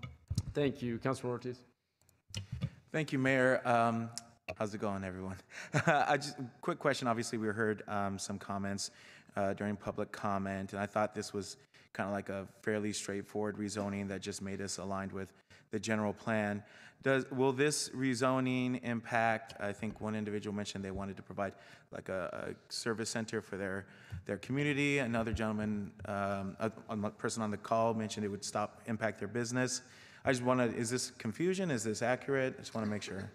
So thanks, Council Member. Chris Burton, Director of Planning, Building, Code Enforcement. There's a number of different pieces going on in there, but essentially, so this is part of the ongoing process to align with State Senate Bill 1333 that requires us as a charter city to have alignment between our general plan and our zoning. So in the past, we haven't had that requirement as a charter city. And where we've gone through and made significant changes in the general plan, we've assumed change over time because our general plan is looking forwards, whereas the zoning district is kind of looking at the existing condition and the parameters for use and development within a property. So it kind of looks backwards into the current condition. And so this really kind of brings that alignment to the both. So in those couple of different instances, there's a couple of different pieces going on. So for anybody that's an existing business that occupies those spaces, those uses are considered, once we change the zoning, legal non-conforming. So they're allowed to continue those uses on an ongoing basis in perpetuity. Should that use end, so I mean, one of the examples we've had recent conversations with something like vehicle repair, which there's actually quite a considerable amount of demand for because there's a limit of light industrial space. So should a vehicle repair business go out of business in that light industrial zoning district after it's been changed, another user can come in within a 6-month process and re-up under that same provision of a legal non-conforming use. So there's an ability to continue the uses on the land, but really what we're looking for is that opportunity as the area changes over time to bring it into conformance with the general plan. And so that's the change that's going on. With the adult care use, I know my staff has been in touch with that property owner, so we're looking at opportunities to help facilitate that. My understanding of that situation is that there is an ability for that use to occur in the new zoning district. We just need to make sure that we have the right definition and the right understanding of what that Are you referring to Roxanne? Yes, yeah. So you have been communicating with her? Yes, I believe Council District 3 staff connected that member of the public with my staff, and so there's an ongoing communication as of today. I heard that nobody was working with her, so I was like, okay. Yeah, so understood. There could still be a possibility that they could do what they would like to do. Yeah. Okay. Yeah. All right. And then in regards to this, like, good to hear that you've already connected with Roxanne, but for all the other businesses, have they been engaged, or is this the first time there's been a community meeting about this, or? So with 1333 rezonings, we've done a lot of work around the noticing because obviously it's a considerable amount of properties. Generally, we haven't been doing a lot of proactive community meetings. We've done broader sort of citywide, but not gone area by area, just because really this is alignment with that ongoing general plan process.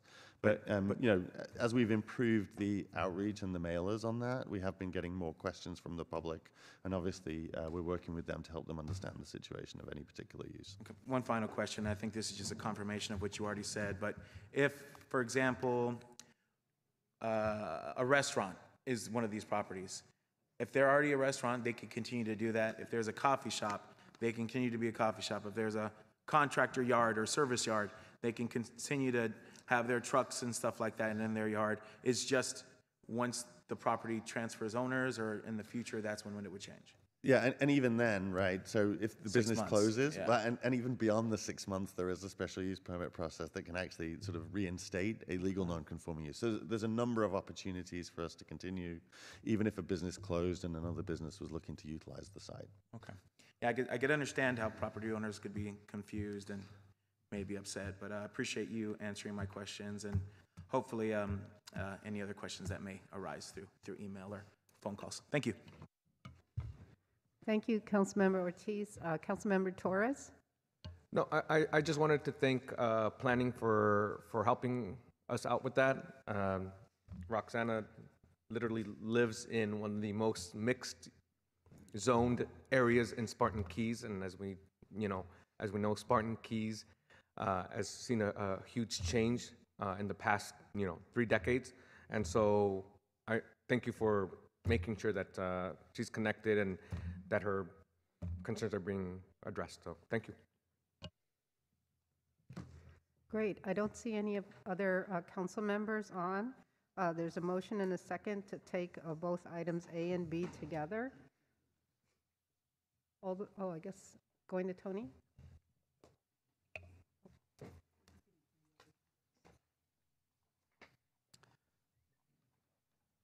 Councilmember Batra? Motion passes unanimously. Great, thanks everybody. Thank you, Vice Mayor.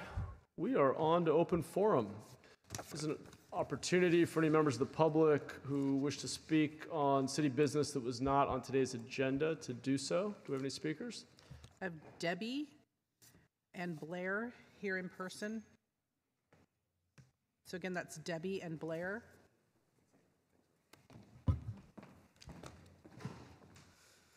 Hi, everyone. My name's Debbie DeGudis. I'm the Managing Director of Christmas in the Park. I work for Santa. I have a great job. Christmas in the Park runs for 40 days, and we have more than 750,000 visitors. We're the largest event in San Jose, and we've been bringing vibrancy downtown for more than 40 years. And unpermitted vendors are impacting us financially right now. Winter Wonderland and Butler Amusements run the games and rides in downtown San Jose during Christmas in the Park. Because of the unpermitted vendors, they are not returning. Butler places rides in our park, and they give us a rev share of $55,000. That's a huge impact for a nonprofit. Downtown Ice cannot find a producer for the ice rink. So, for downtown businesses, that means kind of a quiet downtown during Christmas. Here's the thing, the lack of code enforcement threatens the viability of Christmas in the Park. Few will miss the unpermitted vendors. Residents will miss the rides and the ice skating. So please consider the optics of unhappy families, consider the optics of struggling businesses, and consider the optics of a really quiet downtown this holiday season. These are the optics we ask you to pay attention to. You can no longer ignore the unpermitted vendors in downtown. Thank you. Thank you. Next speaker.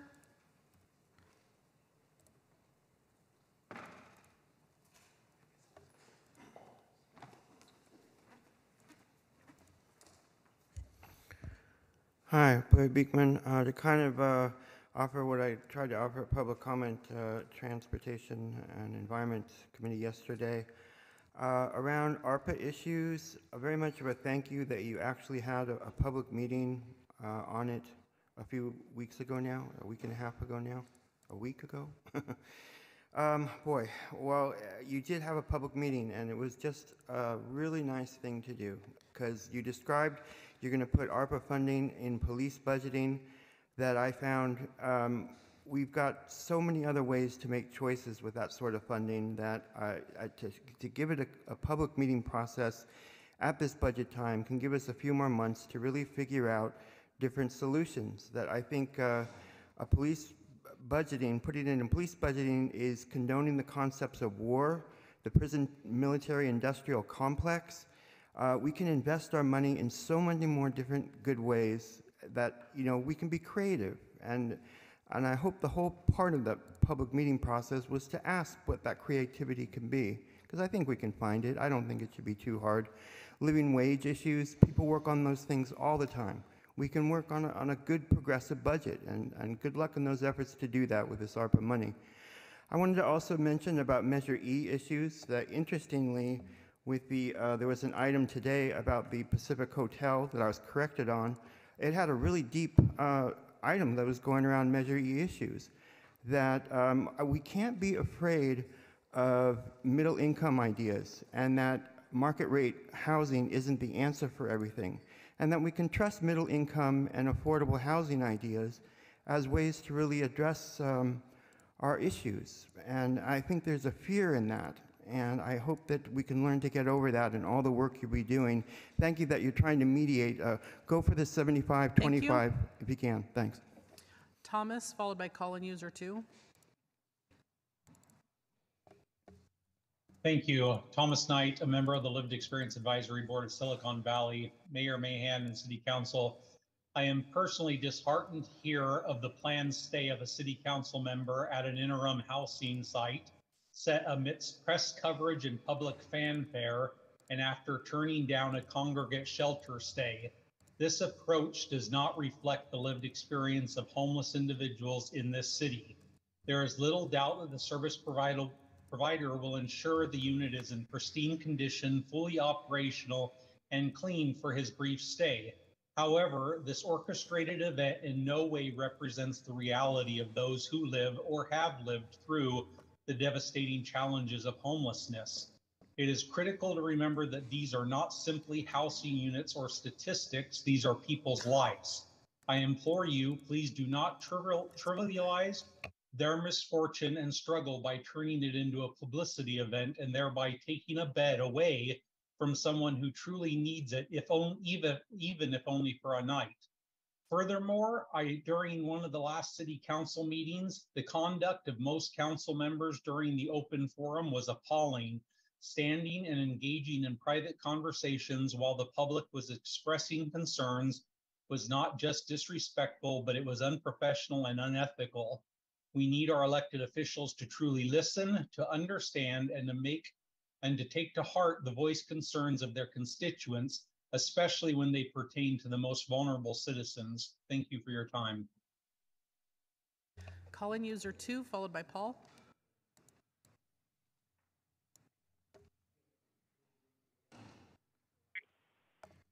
Yes, hi, Martha O'Connell, GSMOL. With great respect, I asked the city clerk to please check the dashboard. I had my hand up. I was on the telephone. I was not called on. I've been sending emails saying I've got my hand up. Sent one to Sergio and Pam during the meeting. Please check your dashboard a little bit more carefully. And just as a reminder to the council members, once upon a time, the trash, the water, all of these things were included in the rent for mobile home residents. All of those items are now what are called line items and are separate from the rent. They're no longer included. So these increases are very, very critical for mobile home residents. It's pricing us out of a place to live. Thank you. Paul?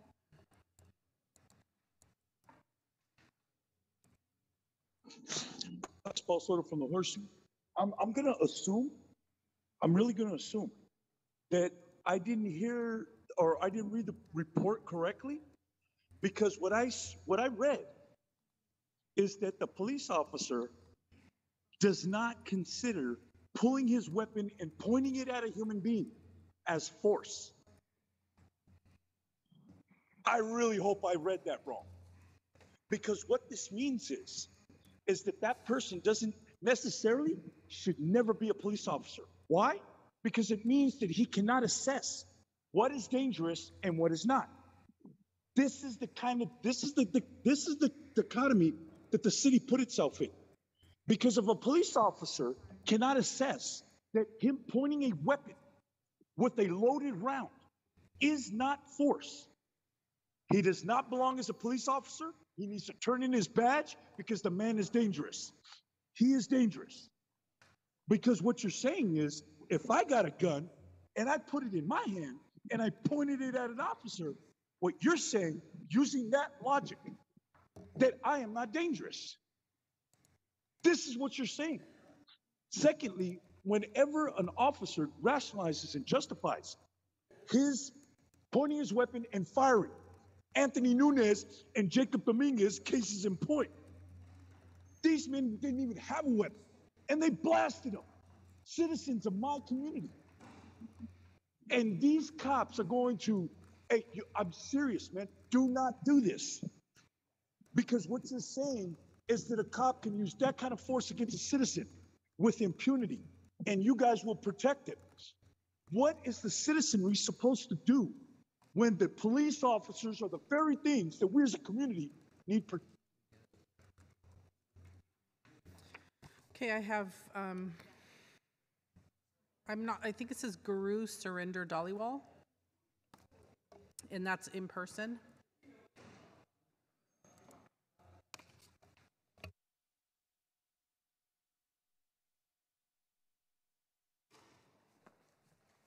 Hello. Hi, Mayor, Council. I think some of you already know who I am. So just to briefly, I was raised in San Jose.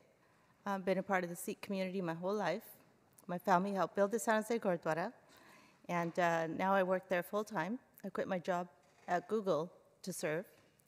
But I'm living in a mental health nightmare with diagnoses of bipolar, schizophrenia, ADHD, all of which I don't have. And I've proven I don't have it to my community, but yours doesn't seem to understand because you're not Sikh. I've reached the highest level of enlightenment, which is called Sachkhand. It's where truth is, and there's no one above that. And I would like my son back. I haven't seen him since May 6, 2022. Since 2019, when doctors tried to kill me, I've lost over 500 days of time with my child for no reason except that I choose to be a Sikh and follow Guru Nanak, and other people don't quite understand that. And it's not a mental illness. I've been working on conquering my mind, and I've already done that. And now I teach other people how to, and help others reach enlightenment as well. And I would like all of you to do something to get me my son back in my arms where he belongs. Thank you. Back to council. Thank you, Tony. Okay. We are adjourned. Thank you all.